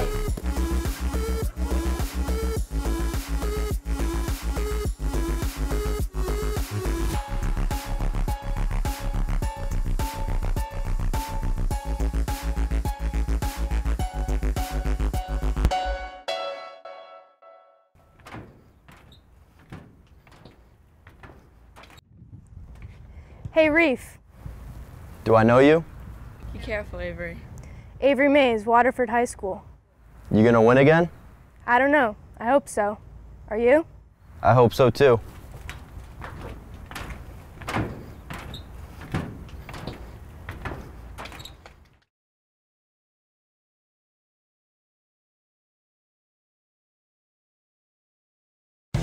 It's time for Game Day's Grade 8 Plays of the Week. Let's start with the Killingly Brooklyn Micros. Thomas Neal to Timothy Hipple, touchdown through the air. Those kids in Killingly can throw the ball. But when I grow up, and when they grow up, they want to be Soren Reef. 6 touchdowns, 276 yards. Oh, and let me just carry you into the end zone. Nothing brings down Reef. Not to be outdone, seen live on game day. How about Brady Sutman? Well, let me stutter step here and let me just shuck you and well, let me show some speed now. Oh, I'm gonna outrun you, maybe not. Mush! And then all the way to the end zone, and then you know what? Let me just show off. I can jump up really high too, because I can do it all, says Sutman. Avery Brooks, Lyman volleyball. Hey guys, don't do an overpass because, oh, put it down, Avery, and flex on him. East Lyme has not given up a goal in soccer yet this year. Senior captain Dominic Stefanski scores off the beautiful given goal from fellow senior captain Brandon Oso, 2-0 over NFA. Speaking of East Lyme, let's use the pitcher. Fake the jet sweep and let Alex Dreyfus throw a bomb to Greg Page, 88 yards against Stonington. Hey Alex, you just made the grade 8. You know what, if I have a 40-yard free kick and I don't know what to do, let's have the D1 commit do it. Missile from Hannah Dorney of Massac. Oh, that was pretty. But at number 1, trailing 1-0 against Killingly. New London's Erlin Almendarez. Look at the laser beam into the upper corner to tie it at 1. Send it into overtime and then off the throw. Nico Churis. Stutter step, pass to himself, let it fly. Oh, it's a goal! Whalers win! Whalers win! Hey, send us your plays, and maybe you can make next week's grade 8.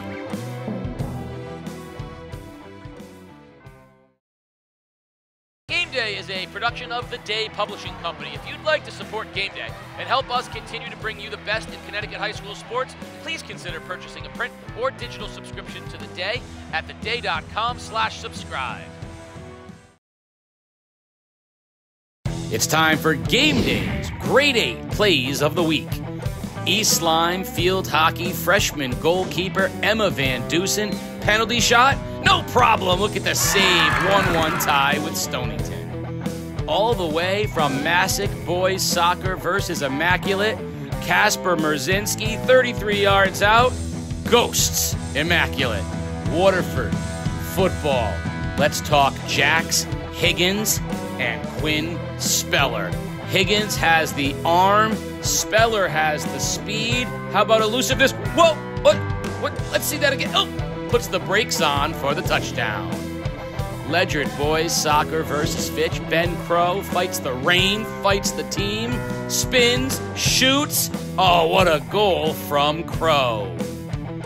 Waterford girls soccer at number 4. They're twinning. That's right, Charlotte and Paige Jessic. First, it's Charlotte, set up by her twin sister Paige, and then, well, let's flip the script. Charlotte to Paige, back to Charlotte, boom! Goal! Waterford as they beat Ledyard 5-0. Branford football. We had twin sisters. Well, how about some brotherly love in Branford? Akil Lamodi swats the pass. All right, to big brother Jelani, who returns it for the touchdown for Branford. At number 2, Ryder Manning, 7th grader from Pomfret. He plays for WPTP, and the Hawks know that Ryder can run. 90 yards down the sideline. Hawks beat Southbridge, Mass. 31-0. Football name, Ryder Manning. But at number 1, NFA boys soccer versus St. Bernard's. Let's start with Colton Hawkins. The free kick, save Hawkins. Oh, he lost it. Hawkins, another save. And then, oh, look at Cole Bray using his head. Those are the grade 8 plays of the week. Send us your plays and see if you can make next week's grade 8. Being part of a great community is so important. People helping and supporting others can be very uplifting and contagious. At Philomena's Restaurant, that's exactly what you get. It's the community hub for not just Waterford, but all of southeastern Connecticut. Birthday parties, anniversary dinners, weddings, sports banquets, a drink with friends, and of course, charity events. Philomena's has been, is, and will always be there for the community. Celebrate and support southeastern Connecticut at Philomena's. Philomena's, Utopia Plaza in Waterford. Over 20 submissions for this week's grade 8. Let's see who made it.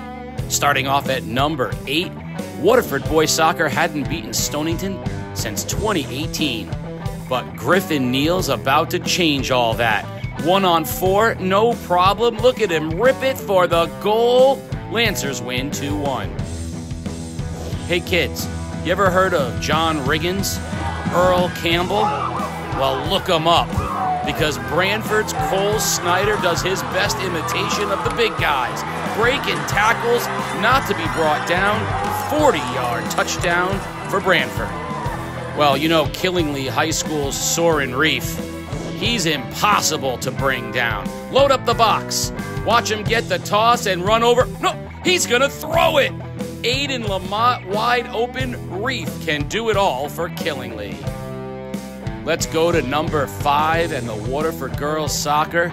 Cameron Dickinson with the corner kick. Bullet high and over, and there's, oh, Charlotte Jessic with the header. Lancers win, undefeated to start the season. You've heard of OBJ? Well, how about PMG? Stonington football quarterback Jaden Carter in the corner. Patrick McGugan with the one-handed grab for the Bears. Sometimes it's so pretty you need to see it twice. Look at Skylar Bell, the libero for East Lyme, digging it, keeping it alive, not once, oh, but twice. Viking volleyball. Colby Cowan, Montville soccer.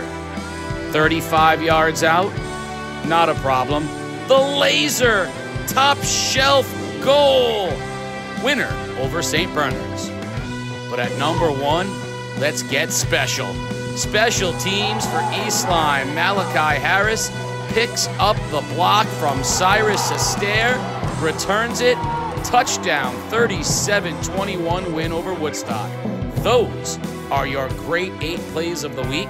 Let's see your plays for next week's grade 8.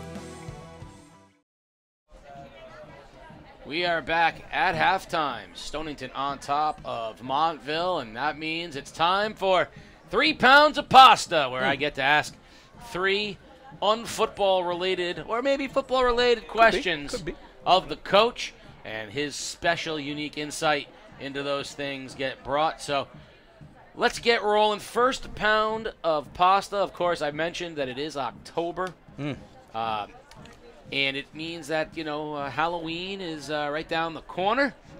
And so my first question to you is, what would you consider to be the premier candy to be received on Halloween, and conversely, the worst candy to be received on Halloween? Every kid loves those little nerds with the ropes and anything that's colorful and very energetic, like the kind of Starburst, Skittles, little packages like that. M&Ms, all that have color, I think, are the favorites. But the old one is, and everybody till this day will keep it there until it becomes Formica. Candy corn. Can't deal with it. I don't hurts my teeth. Like candy corn. Candy corn. I gotta tell you, you missed the big two. I mean, doesn't it all start and end with Snickers and Reese's? But you know Reese's. what? Ever since I've been playing, like at post football, for some reason, chocolate I don't do well with. It gives me a little bit of that agita, and it gives me a little headache. But I love those little candy ropes and Twizzlers, things like that. I'm more sparkly. So you're going pretty sweet. That's why I got to take my sugar medicine. I want the Snicker bar. The Baby Ruth. The Baby Ruth. The Milky Ways. Yeah, see, these show me that the people. Caramellos. Yes, not caramellos. Yeah, I'm talking about. Yeah, they got the caramel inside the chocolate. I know what a caramello is. The Rolos. They were called Rolos back in the day. Nobody gives Rolos or caramellos. It depends on which town you're in. What neighborhood are you going to for Rolos and caramellos? Listen, I've got some experience. I traveled through all the southeastern region with my little kids back in the day, and I tell you, when you go down the Waterford Beach side, you get the Scores, you get the caramellos, you get some of that, the sweet treats. Wow, right? Am I throwing that in?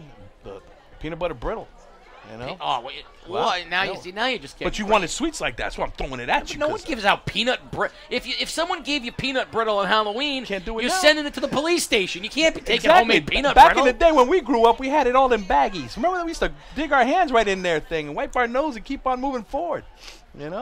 But you're right, candy corn. You're right, brother. Candy corn's the worst. It's the worst. It's the absolute worst. I'd rather them give me a penny. That and Christmas candy were the same back to back. I'd rather them give me a rusty penny. Yeah. Than candy corn. I would do that. I hold it right here on the side of my mouth. All right. Second pound of pasta. We're going to stay on the Halloween theme here. Ooh. What's the greatest, in your mind, looking back over your many years on this earth? Okay. What's the best Halloween costume you ever that you ever wore, that you ever busted out in on Halloween? Okay, I did it one night, and it was for like 3 friends because I told them that I did have the Halloween spirit. For the most part, I was always a giver. I like to be out there, taking care of the kids. But I put that sumo outfit on because I love sumo. I watch it every other month. Ladies and gentlemen, sumo is an amazing sport. And so my friend came up to me and said, yo, do you think this could fit you? And I said, okay, I'm going to give it to you. And I put on the show. I had the whole top piece, and I came out there, and I was just like putting the leg up in the air and slamming on the ground. And then that fan was kicking in the back, so it was cool. And people love that sumo look, with its body fit. Yeah, sumo. Try to wear one of those things wrapped around your belly. It's pretty tight. It ain't Hanes. It is not Fruit of the Looms. Tell you that. I have I have the inflatable leprechaun, so I do understand that. Okay, we're vibing, brothers. We're vibing. But my best Halloween costume ever, I think, was I was like 22 years old, and they were having a Halloween party at what was then September's Shaky Jake's, whatever it was at the time. And my buddy said, "Look, we got to go." And so we needed. I don't have a Halloween costume, so we went up to Spencer's Gifts. Yes, good spot. And I'm looking around for stuff. Good spot. And I find a workman's button-down shirt that says Billy, and on the other side it was like Johnson's Tractor Supply. It was just a shirt. And I wore it, and I wore a pair of my buddy's jeans who'd worked construction. They were all ripped up and beat up, and I put on these mirrored Elvis sunglasses, and I put a toothpick in my mouth, and everyone was like, "What's your costume?" I'm like, "Billy don't wear a costume." Oh, shoot. And I went right into character, and all night long I was played the role. I got into it. Billy don't play. Billy don't have a costume. Well, I'm gonna be honest, I thought you was gonna be the brawny guy from the paper towel. Well, they were like, you decided to be Billy. Who's your friend? They're like, that's Billy. Well, what's Billy's costume? Billy don't wear a costume. Billy don't wear a costume. Yeah, so I was. So I'm not sure if it was a costume or if I just became Billy. When you became the identity, you felt that energy coming through. That you was him for one night. Yeah. And who did that? Dom DeLuise too. When he became him in Cannonball Run. Dun dun dun. I would love to be him one day. He was my hero. That's one of the best references ever. Real quick, just while we're in the Cannonball Run, Dean Martin and Sammy Davis Jr. dressed as priests. Yep. And they had they grabbed a 2-seat like Ferrari, right? It was a Ferrari, the red Ferrari. Right, and Ferrari, and bless you, my brothers. And Sammy Davis goes, God is our co-pilot. God is our co-pilot. Goes 2 seats. There's 2 seats. Where's he gonna sit? And he gave him Where's he gonna sit? 2 seats. Where's he gonna sit? Yeah. And I say that because that shows my range. Cannonball Run, very nice. Classic. All right, our final pound of pasta. I'm with it. Final pound of pasta. My belly's grumbling. Let's do this. I'm a golfer. Yes, and, sir. I have seen alligators sunning themselves on the ponds of Florida. I've heard of snakes in the woods of the Bahamas. But I just recently saw a video from Brisbane, Australia, of the water hazard in Brisbane, Australia, which was home to 8 bull sharks. Lord have mercy. They had flooding. These bull sharks washed in. The floods receded, and so it got me thinking of what was the strangest thing I've ever seen on the golf course. So let me ask you, what's the strangest animal encounter that you have ever had yourself? Wow. Like in a game or specific? I'm going to go broad, wherever you want. Okay. So my first year living at my new place up in Ockham, I was concerned about this noise, and I thought it was people throwing rocks. Because, when you lived in the city, you hear kids would throw rocks and run around, and I didn't realize it was acorn season. Okay. So when that was falling down, I got upset. I grabbed the stick. I went outside, and there were 5 squirrels just looking at me like, yo, can we grab this on the floor? And I'm looking at them, and I was awkwardly intimidated because this is the first time I actually left New London, which when the city, those city animals, they talk to you. And these were just like, can we just grab these? And I was like, a little intimidated. I closed the door again, and I decided that I realized I'm with nature. So those 5 little, I used to call them the Jackson 5. They were the Jackson 5, God bless them, and then one hawk came out of one day, and it was the Jackson 4. Jackson 4. Yeah. Where they lost Tito. The squirrels are kind of, intimidating, because to me, I still know that they're part of the rat family. Oh, yeah. So I don't like them like that. People think the squirrels are nice. I'm not. Even Alvin, Simon, and Theodore. Right before we start the second half, I'm going to bring Peter Wappy real quick in, because we got a little shredding of Wappy on the side. Got to give Wappy. Halloween candy. What's the worst? What's the best? Best Halloween candy is candy corn pumpkins handed out loose.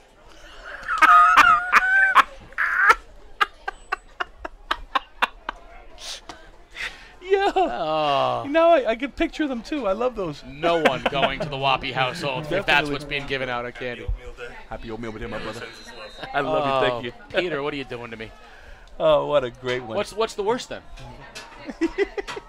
If that's the best, what's the worst? Montville with a short kick. Phelan takes it for the Bears, heads outside. Crispin's there, shoves him out of bounds in about the 46-yard line, and that's where Stonington will have it first down.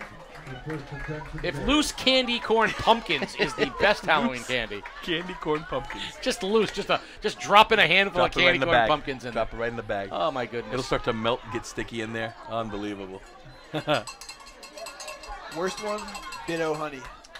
You don't like a good Bit-O honey. My grandfather. Bit-O honey was classic. My grandfather is turning over in his grave right now. My head's down. My grandfather loved the Bit-O honey. Yeah, Bit-O honey and squirrel nuts were Massengale with a handoff, 7-yard gain off right tackle as Stonington starts play here in the second half. Man, I have to admit, I didn't love the maple walnut ice cream that he had in the house all the time, but I did enjoy a good bit of honey. Yeah, those were great. That and the little oatmeal cookies, the little teeny oatmeal cookies. The teeny ones? Yeah. Second down, handoff again to Massengale, and not much there this time. Stopped a yard behind the line of scrimmage, right at midfield. Aponte, the first one to get him for Montville, and it'll bring up the first third down of the second half for the Bears. And I don't think this is punting territory. I think this is 2 cracks at 5 yards here. Not at all. But again, it's good to see that the Montville defense is playing aggressive right now, forcing a third down. Bubble screen. Out it goes to Spurley. Spurley's going to have a first down as he crosses the 45 of Montville. Good job with the guard and tackle pulling out on that screen and kicking out the safety and corner. Again, to me, that's just like another pitch and catch running formation, and Stonington has been doing it very well tonight. Near the 42-yard line of Montville, 1st and 10. 1st and 10. Jaden is really phenomenal how he's just leading this team with his composure and these plays, again, basic but effective. Handoff, Massengale, and nothing there. Great job again. Aponte on the run blitz was the first one there, and he smokes Massengale, loss of 2. Definitely a good job with Montville's blitzing scheme. Again, they bring a lot of pressure on the inside. They work between the tackles, that kind of pressure to disrupt. And when you're trying to run counter, the one thing you want to do is destroy it up to the mesh point. That's what they did there. 2nd and 12. Carter's going to throw. Little screen out it goes. Phelan shows his speed, breaks a tackle. Tough to bring down. He'll have the first down as he crosses the 30-yard line. Big physical receiver, Cole Phelan.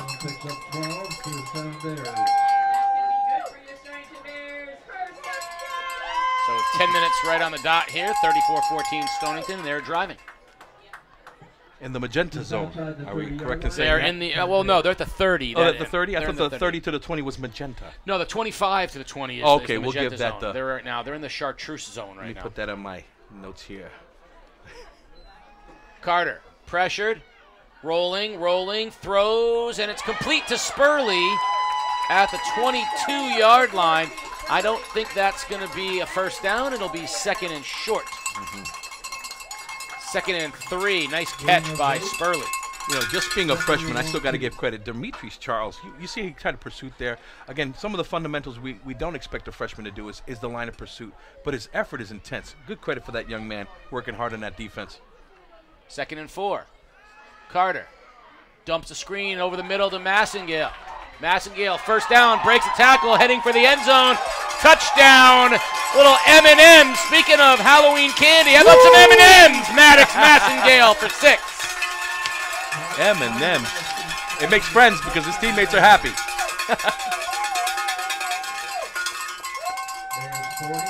40-14, and the Bears will go for 2.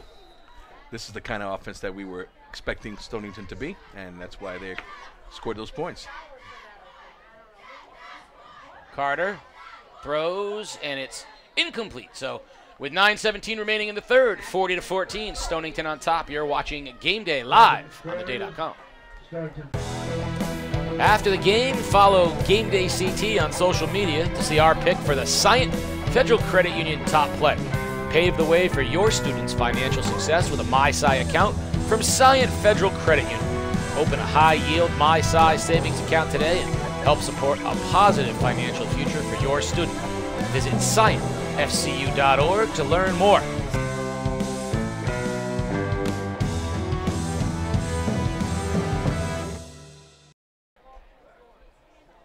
Bears up 40-14, and Ethan Mahoney will kick it off from his own 40, and Montville will have its first offensive possession of the second half.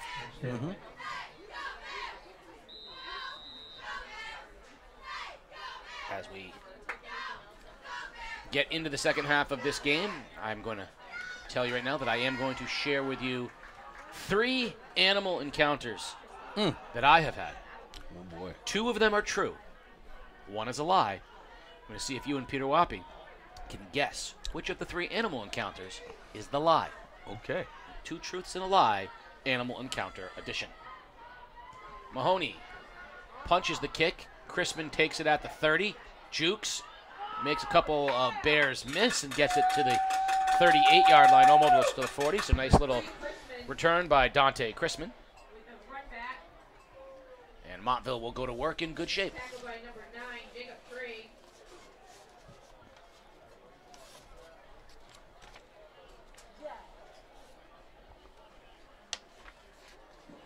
So Wolves will have it 1st and 10. From their own 38. Johnson will stand with Aponte to his left. Keep your eyes on Yard. It looks like the Bears are rolling double coverage to Isaiah Yard, so instead Montville hands off to Aponte. Breaks 1 tackle, but he can't elude Mahoney. And then heading there and cleaning it up, Julian Kina. Aponte on the carry. As we start the second half, I should say that Aiden McCarthy, the Stonington Bear Jr., is turning 16. Well, he has. He's 16 years old. Really? So awesome. Happy Sweet 16 to Aiden McCarthy. Sweet 16 champ. Feliz cumpleaños. You know, I like what they did, the coaching staff making that adjustment to eliminate that first deep play. forcing them to run, puts that Montville team into that respect mode of what they have to do. So great call there to ace up their best receiver, and I think they're still going to do it here, probably for the whole series. Second down, Johnson. Hands off, nothing doing. Stonington running to the football, and Jaden Thompson works hard to get back to the line of scrimmage. It's funny, that was the first song I learned in Spanish from Senor Vega. Yes, Mr. Vega. Senor Vega taught me happy birthday, taught me feliz cumpleaños, and then he taught me Juan Pedro Pablo de la Mar. Really? Es mi nombre sí. Oh my God. Cuatro yo me voy, me llamo lo que soy. Hey, Juan Pedro Pablo de la Mar, la la la la la. Wow, and you got the la la part down pat. Oh. No hot sauce needed, guy. No hot sauce Senor needed. Vega worked for me 2 years to learn the Spanish, and then I forgot all of it because I didn't use it, even though I lived in a city where half the population spoke Spanish. But what I learned is they spoke bad Spanish. Yes. All my friends spoke lousy Spanish. It wasn't good. It was a mixture, so it was kind of tough to a lot of different dialects and cultures. Sure. Johnson, deep ball, double coverage, and it's intercepted. Nathan Mahoney goes up at the 40 and takes it away from Riley Byer, and the Bears hold. And you've seen already the adjustment in the second half. Yes. Double coverage on the outside. You got it, brother. Double coverage on the outside, have the safety play over top, and the corner play under. And right there, another great play by the Bears. Good schemes that they've had right now to make the adjustment in the second half. Keep the momentum on their side. Well, I think they learned a lot about their defense in the first half, which is if they were going to, do the outside press coverage with no help to the outside, they were going to give up big plays. Though the defense, I think this is a much better defense for them. Now it's going to be very tough.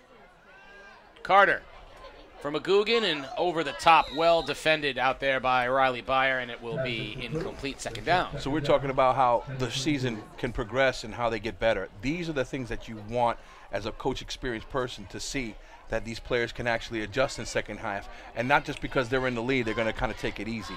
You have to be competitive. You have to adapt. This gets more film out there for them, for coaches that their opponents are going to have to break down.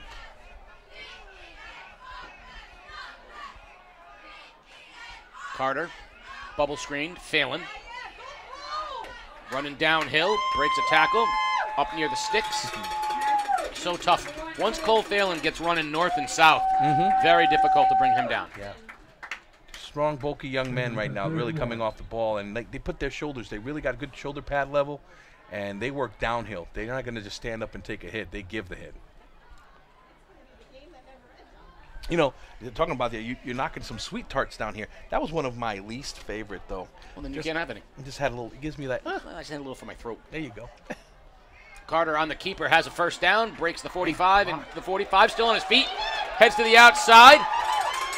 And finally tripped up as he crosses the 30-yard line by Dante Crispin. But Jaden Carter, a little bit of everything tonight. Boy, what a block by the guard kicking out. He ran right through that hole, and everything else was him. Awesome job. First and 10 for the Bears from the Montville 30-yard line. So down at the 28-yard line, first and 10 Bears. I'll tell you, Jaden is a legit quarterback in the league. He is doing a phenomenal job today. We've seen a lot of different quarterback play, and Ben Perry up till this point had been sort of the guy who looked the most comfortable in the offense. Carter looks very, very comfortable in this offense. Definitely. We have a timeout, Stonington, and we're going to keep it here because I'm going to tell the animal encounter number one. So there's going to be 3 animal encounters. 2 are true. 1 is a lie. All right. Coming home from a 4th of July, the fireworks down at the Sailfest Fireworks. I watched them at my dad's house down on Pequot Avenue, and my wife and my son and I were coming home around midnight. Turned onto our street in Colchester. My son sound asleep in his car seat. He was just a little lad. My wife sound asleep next to me in the front seat when my headlights reflected on an animal, but it was foggy. It was like that misty fog that you get. So I couldn't see what it was, but the headlights were too high for it to be like a dog or a cat. Yeah. So I'm thinking, what's that? I get a little closer, stop the car, elbow my wife. She wakes up. I go, honey, do you see that? And she goes, is that a bull? A bull? And I go, yeah, that's a bull. And she's half asleep. She goes, okay, hold on. And she opens the car door to get out and shoo it away when I remind her, no, that's a bull. And eventually the bull went away to the neighboring farm near our house. Okay. Animal encounter number 1. All right. Carter hands it off. Big hole to Massengale. Massengale, tough to bring down, gets to the 10-yard line. It's going to be first down, Stonington. And they're going to mark him down at the 10.5-yard line again. So again, it's going to be 1st and 10 rather than 1st and goal. And the Bears are knocking on touchdown's door. Ball's on the 11. Carter hands it to Massengale. Massengale rolls Massengale on the carry. to about the 5. Jaden Thompson on the tackle for Montville. That'll bring up 2nd down. In of 2. I don't know. That bull got me going first. I'm waiting for the other ones, but I'll tell you. Carter to throw. Corner fade. Up it goes. McGugan. Does he have the feet in? Just a little bit out. Just out of bounds. You can Just see out the of disappointment on his face. We're going to look at the replay of that in the future because he was right tiptoeing on the line, but just out of bounds. 3rd and 8.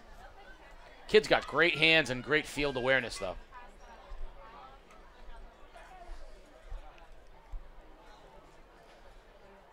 So 3rd down and we'll call it 7.5. Carter has Massengale to his right. Carter waiting. Now he rolls left, looking, backpedaling, caught, breaks a tackle, throws, end zone, intercepted in the end zone. Pass intercepted. Intercepted, Zeke Stanley. And after all of the crazy effort, there is a flag on the play, and who knows how much of this will stand.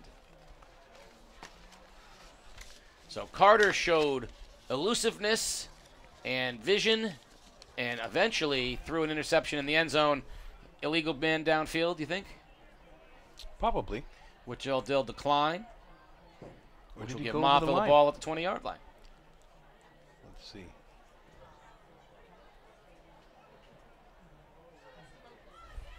So we're waiting on the officials' signal. Illegal man downfield against Stonington. Declined. Interception will stand. First down, Montville at their own 20. That's a great opportunity for Montville right there. So a lot of effort there for Jaden Carter. And instead of he gets an interception. Now, are they not – they don't seem to be doing touchback. Did he come out of the end zone? I believe he did, and he got tackled at the 1-yard line. So I don't know if that was marked right. Oh, that's a tough break for Montville because I thought he intercepted in the end zone. 10 and 20. Yeah. And instead, that's about as bad as it gets. Again, that's the youthful experience. You know, sometimes they don't know. They want to get out there and try to score. And in that situation, it would have been best just to catch the ball and lay down. In the shadow of their own goal line, they are right there on the 1. Johnson will be standing in his end zone. Moves Aponte over, expecting some pressure. Hands off to Aponte. Tough run, maybe 2. I'm not sure they're giving him that. Maybe 1.5 yards. It's going to be 2nd and long.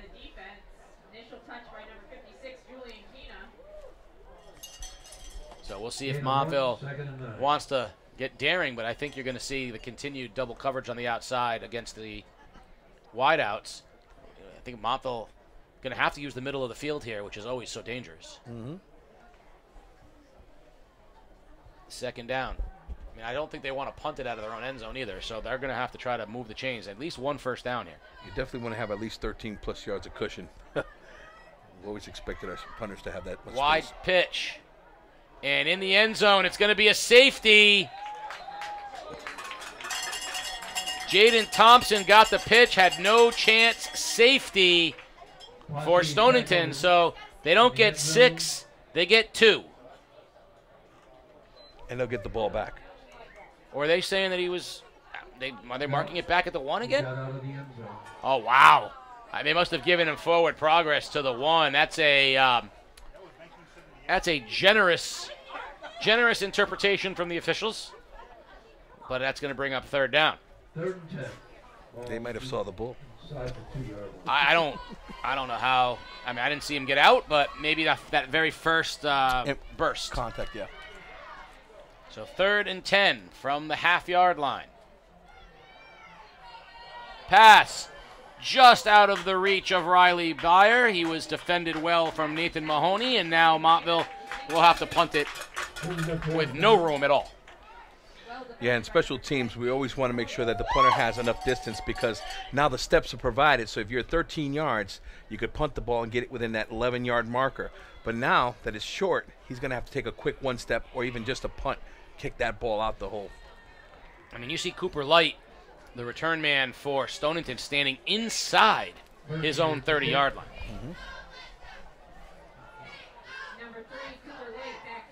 High snap out of the end zone, and that will be a safety. So a lot of this and that, but a safety for Stonington.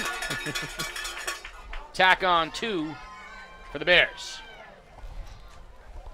42-14. All right, animal story number 2. Animal encounter number 2. All right. I moved from Colchester to Salem to an apartment, and noticed a weird set of animal excrement in my yard, as well as the yard of my neighbor, and a lot of footprints and stuff I couldn't figure out. And I went to get pizzas for the guys who are helping me move, and I came back, and they said, your neighbor is a pig.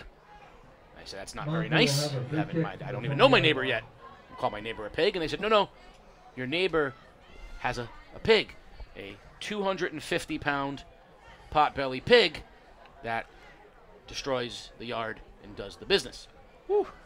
Animal encounter number 2.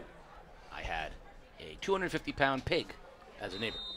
A bull, a pig, boy, it's getting tough. Montville will kick it off, and Stonington will have it with a 28-point lead. Kick comes down right at midfield. Straight up the gut goes Spurley. And Spurley will take it all the way inside the 30-yard line, where Stonington will already have it in the crushed brick zone at the 29. Now we got the crushed brick zone with magenta to the red zone. Talk about Crayola box waiting to happen. Oh, my God. My favorite red was brick red. Crushed brick? Mm-hmm. The 64 count. Which they're different than regular brick. Yeah. Color changes. The 64 count was my favorite. Couldn't do the 16s. Didn't give me enough energy. Carter hands it to Mahoney, and I'll tell you one person who has not quit. Hector Aponte has played a fabulous game at linebacker. Again, he is that A-gap kind of blitzing backer that also has got good low level. He could really make good plays. So we got a player down on the field, so we're going to take a timeout here. 42-14, Stonington on top of Montville. You're watching Game Day live on theday.com. Being part of a great community is so important. People helping and supporting others can be very uplifting and contagious. At Philomena's Restaurant, that's exactly what you get. It's the community hub for not just Waterford, but all of southeastern Connecticut. Birthday parties, anniversary dinners, weddings, sports banquets, a drink with friends, and of course, charity events. Philomena's has been, is, and will always be there for the community. Celebrate and support southeastern Connecticut at Philomena's. Philomena's, Utopia Plaza in Waterford. Game Day is a production of The Day Publishing Company. If you'd like to support Game Day and help us continue to bring you the best in Connecticut high school sports, please consider purchasing a print or digital subscription to The Day at theday.com/subscribe. So 2nd down. Carter stands just outside the 35-yard line. Montville rushing its defense onto the field. And now the officials will blow the whistle, and the play can begin on 2nd and 12. Hard count. Nice job by Carter. Draws Montville off. That'll give him 5. Slide on the play. Offsides on the defense. 5 yards. So that'll bring it to 2nd and 8. So a nice gain without doing anything. And we're going to get another offsides. Back-to-back hard counts. Flag And so just like that, Stonington's gotten 10 yards without snapping a football. If you practice it and it works, utilize it. So it went from from 1st and 14 to 2nd and 4 with the benefit of 2 5-yard penalties.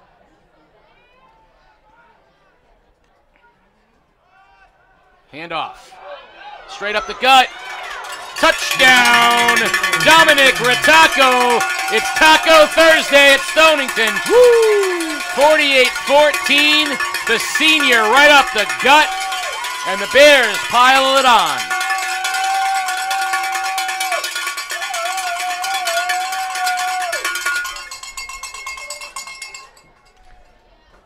Stonington 48. I can tell you another future pound of pasta is going to be the most annoying fan sound creating instrument.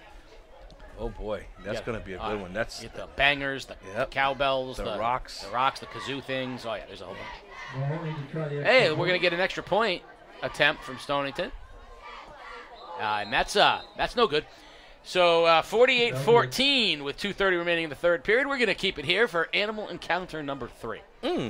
Animal encounter number 3 occurs when we first bought our house 20 years ago.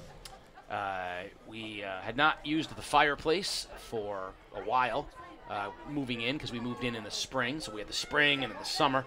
And in the winter, I went to go and, I'd never had my own fireplace before. So I was told, the first thing to do is make sure I cleaned out the flue. So I went to clean out the flue, and I opened up the flue only to find a dead possum that had been living in my chimney and evidently died in my chimney. So I had a dead possum when I went to clean out the flue. Needless to say, I did not use the fire. I did what any good husband would do. I closed the flue and just told my wife reasons why we couldn't use the fire, the rest of the winter, because I didn't want to go touch the dead possum. That's the animal encounters 1, 2, and 3. 1 is a lie. 2 of them are true. The next big timeout, we'll see which. I think I got it. Give me a clue on that one. I'm good. Mahoney will kick it off for Stonington. Kick taken in the air. Nice job by Jaden Thompson. And he's to the 35, where Montville will have it 1st and 10 at their own 35 as they trail 48-14, which I don't believe gets us a running clock. We're 1 point off. Oh, that extra point. They had only gone for 2.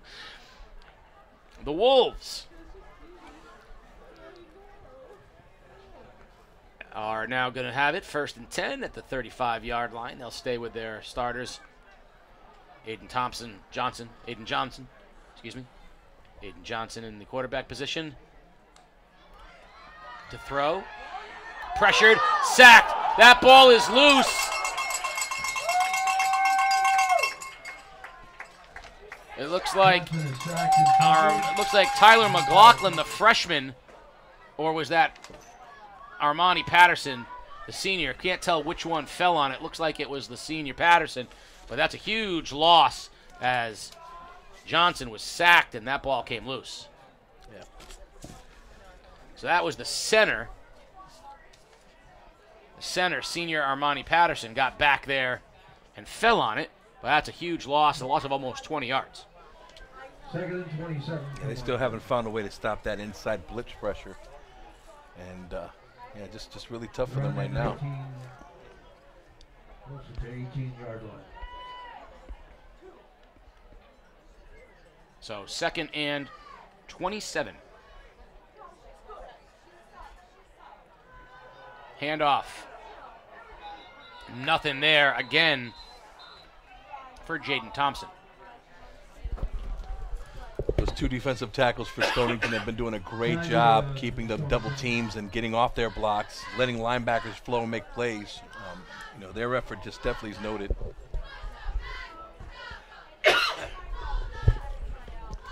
Big 71 and Big 55. Those 2 guys are playing real hard.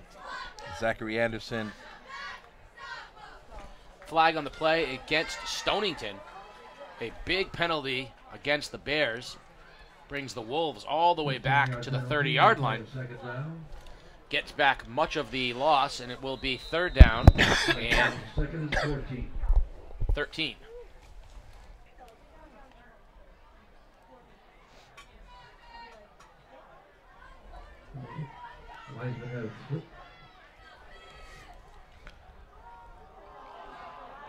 Looks like the ball came loose. And Stonington comes out with it. Charlie Orsdale with the recovery. Senior with the recovery, and the Bears are in business.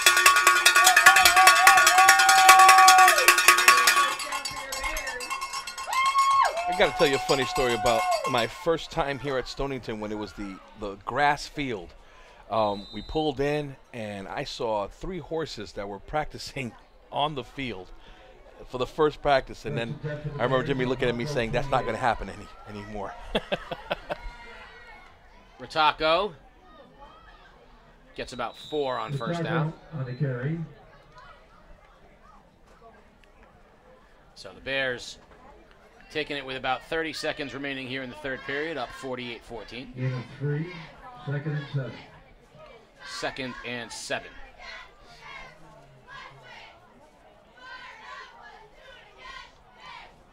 Carter throws, out it goes to Spurley. Spurley cuts it inside and drags the tackler inside the 10. They're going to mark him down just outside the 10, and they're going to be 1st down.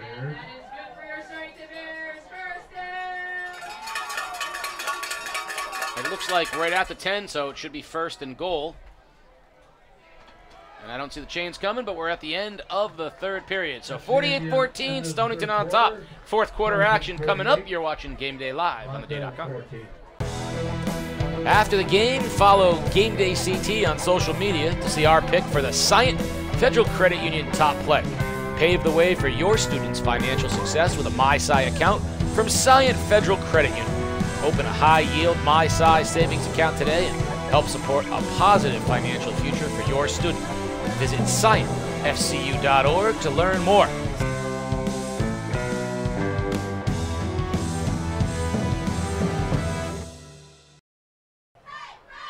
Game Day is brought to you by Waterford Dental Health. Part of our commitment to serving our patients includes providing information that helps them to make more informed decisions about their oral health needs. WaterfordDentalHealth.com is a website and a resource that we hope you'll find both useful and interesting. Just remember that all that's good begins with a smile, and your smile can only get better at Waterford Dental Health. Visit WaterfordDentalHealth.com. 4th quarter action. Stonington all over Montville, 48-14. It's going to be 1st and goal Bears with the ball resting just inside the 10-yard line.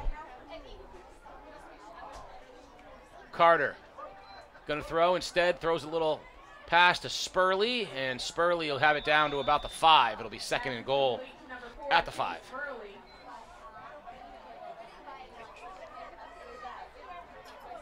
So good to see the offensive linemen fly off their assignments and get to a hat-on-a-hat technique with these younger DBs. Their offensive line, again, they're not big, but they're very athletic. I think that, again, that summer core program that they had has made them all athletic. And that's what's really important with this team. Check that, it's on the 5-yard line. On the 5-yard line, 2nd and goal. Carter, hands off, Rataco. Touchdown number 2 for Dominic Rataco. And the Bears elevate to 54-14.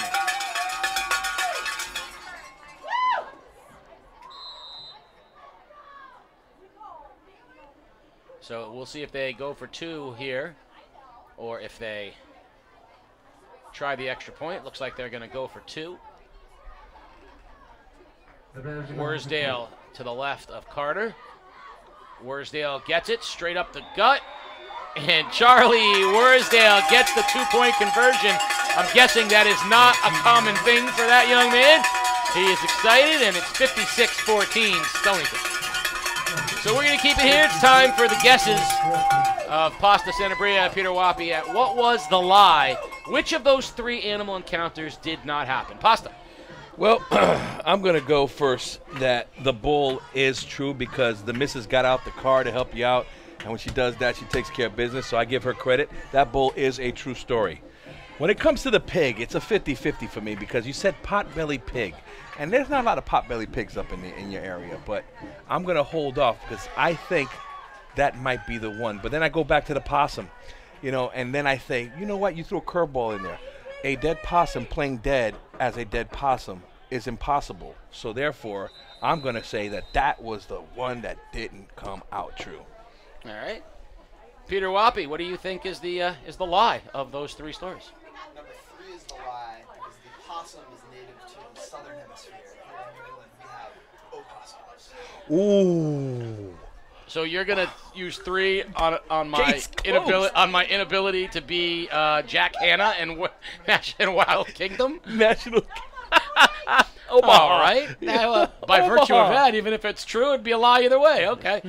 Kickoff comes down and falling to the ground at the 30-yard line. Montville will have it there. Well, I will tell you that the bull story is absolutely true. It continues with my greyhound, my son, and my wife all involved. But the bull story is true. It was a 1-year-old juvenile bull that had gotten its head stuck in the stockade fencing, thrown the stockade fencing off, and living its best life, going for trips to the neighborhood. That's beautiful. The pig story is also true. That's what's up. And thankfully, I have never had a possum or an opossum in my chimney in my new house. Well done for 2 different reasons. You both picked out the lie. Beast. I love it. I love Peter. That was a good one. Jack Hanna called in to give Peter that helpful hint. Johnson on first down. Looks to throw. Slings it, and it's tipped by Ritacco at the line.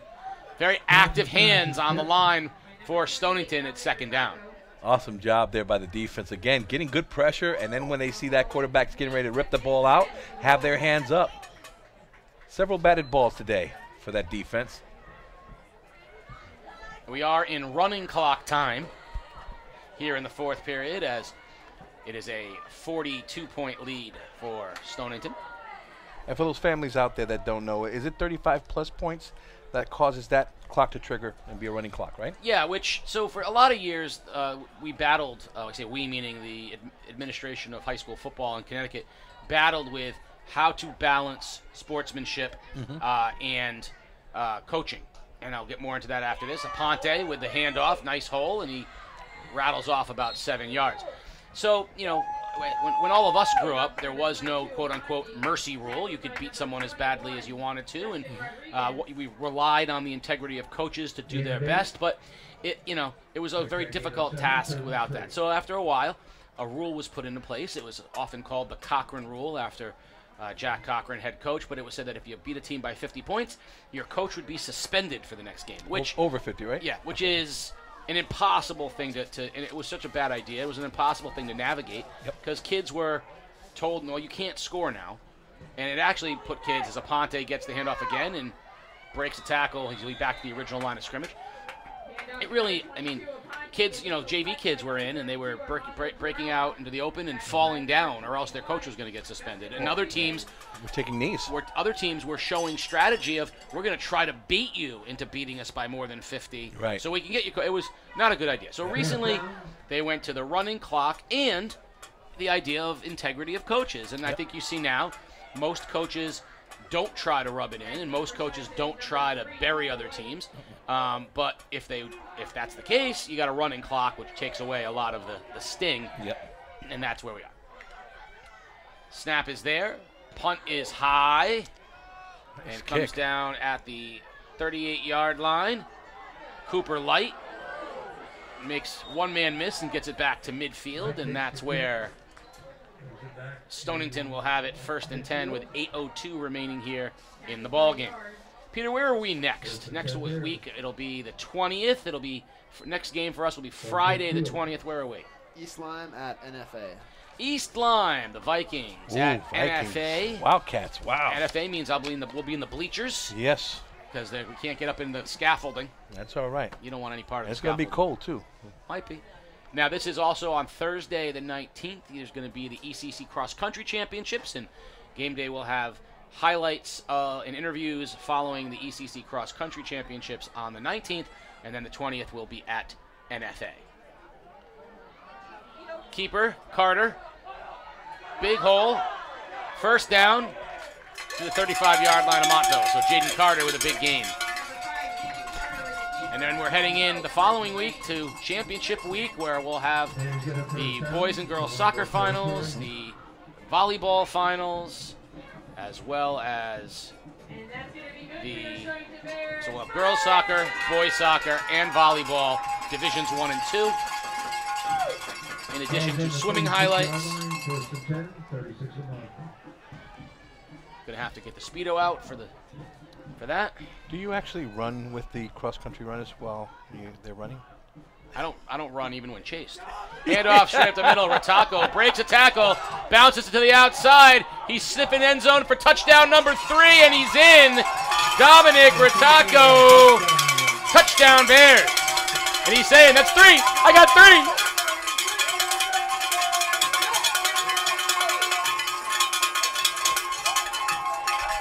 What a really good, exciting team. I thought these kids are blocking for each other, helping each other out, and man, they're the real ones in the ECC right now.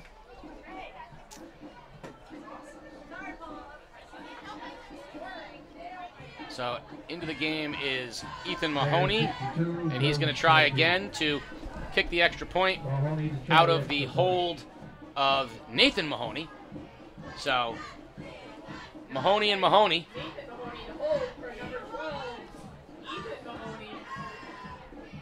Snap's good, holds down, kick is up, and it's good. Extra point is through, and with 5:55 and counting remaining here, it is 62-14 Stonington.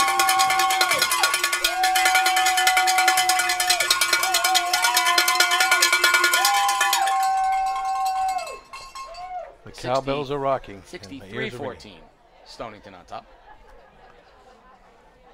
Of course, after the game, you're going to want to go to all of our social media, Game Day CT, and you're going to want to see the interview with the winning head coach. I think I can go out on a limb and say that'll be with A.J. Massengale, as well as the player of the game, and you're going to want to find the Scient play of the game, which will be up as well. So you're going to want to make sure that you check out all of the social media, whether it's Facebook, Instagram, Twitter. I will not call it the other thing. Check us all out. IG, Insta, the gram. Kick bounces at the 40. Nice move. Still on his feet. Ball's loose. And the Bears have it at the 40-yard line.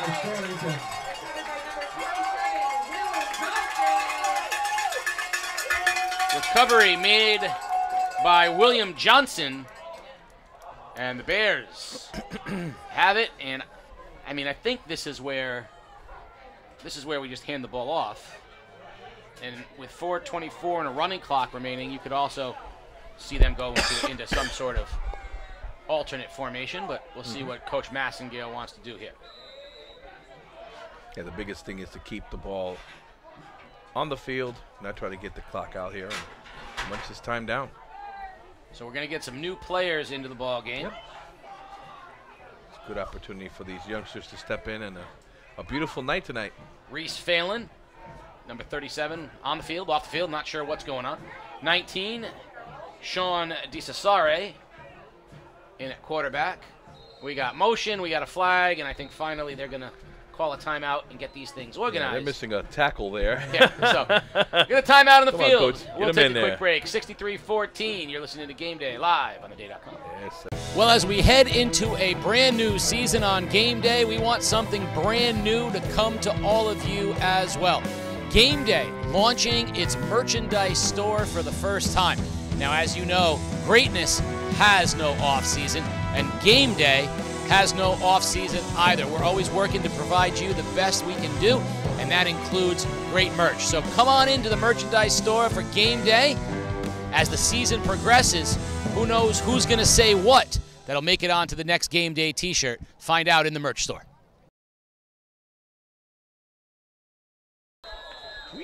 63-14, Stonington. Spurley in motion.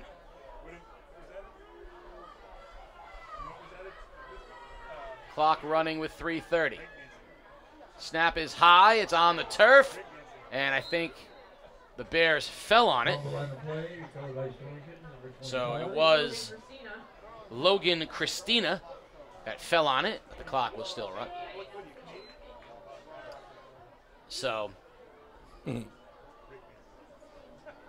I don't want to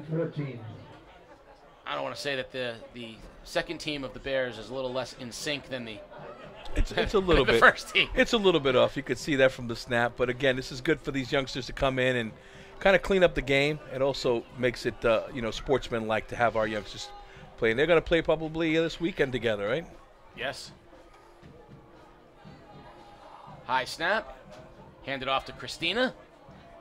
Wolves still playing hard. They run to the football, and that's going to bring up 3rd down and long for Stonington. Another loss on the play. So 3rd down and long for the Bears. Peter, are we prepared to say the exciting thing that we think is going to happen on Thursday at the cross country championships from our perspective, or are we going to wait? All right. So Peter, come on. I want you're the man. What do we have in store for people at the cross country championships on Thursday? So weather permitting, we're going to film the race with a drone. Wow, you surprised me on that one, huh? I thought you were going to run. That's okay. Nope, we were going to do me with a GoPro, yep. but we decided that the drone footage would be much better, more encompassing. And last longer. Ball of turf, picked up, off to the races for the Wolves. Jaden Thompson, touchdown, Wolves. Jaden Thompson, the sophomore, picked up the fumble and took it to the house for the Wolves. So the Montville defense getting them 6. And yes, the drone footage is going to be very exciting. I've seen it for collegiate cross country. Peter showed it to me. I think amazing. It's That's how that has evolved through the X Games now. They have that as a professional race in the X Games. Yeah, drone races. Yeah. There's your future, Peter. Get comfortable with this drone, and you can enter the X Games drone racing championships. Under a minute remaining here with the running clock. And Montville calls a timeout. So we'll take a quick timeout as well. 63-20, Stonington on top. You're watching Game Day Live on day.com. The Day strives to cover stories our readers care about. With a feature called Curious CT, we make it easier for you to tell us what you want to know about the people, places, and issues in southeastern Connecticut. You submit a question, readers vote, and we investigate and report. Go to theday.com/CuriousCT for more details. You ask, you vote, we investigate. Game Day is a production of The Day Publishing Company. If you'd like to support Game Day and help us continue to bring you the best in Connecticut high school sports, please consider purchasing a print or digital subscription to The Day at theday.com/subscribe.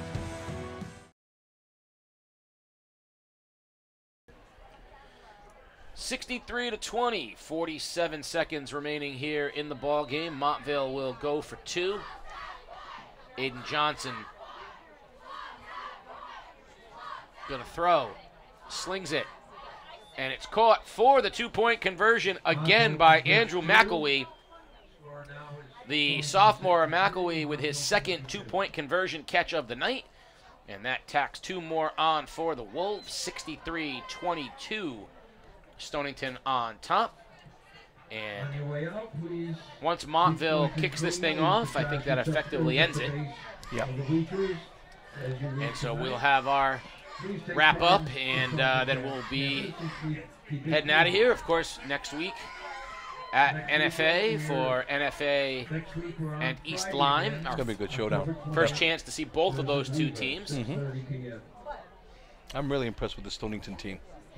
Very well organized and very competitive for 4 quarters. I think if they continue to do this, they'll be a very good team down the road to face those 2 big teams that they have to face with Griswold and Wyndham. Next week, Saturday the 21st, this Montville team will be at Bacon Academy for a noon kickoff. And Stonington on Friday the 20th will be home to Weaver.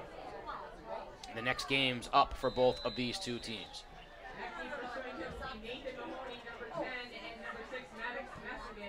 Popped up kick comes down to Phelan. Phelan breaks it up the middle. Phelan still on his feet and crosses over the 40-yard line of Montville as the clock will tick, tick, tick, tick, tick. 35 seconds remaining, and I think that'll do it as we have an injured Wolf on the field. They're going to attend to the injured Wolf. They're going to get him up. And he's going to head off to the sideline. And as he does, the officials will wind the clock. First and 10 for the Bears. First and 10 Bears. The clock will wind, however, and I don't think they are going to even have to snap the ball again, but waiting on the officials to do that.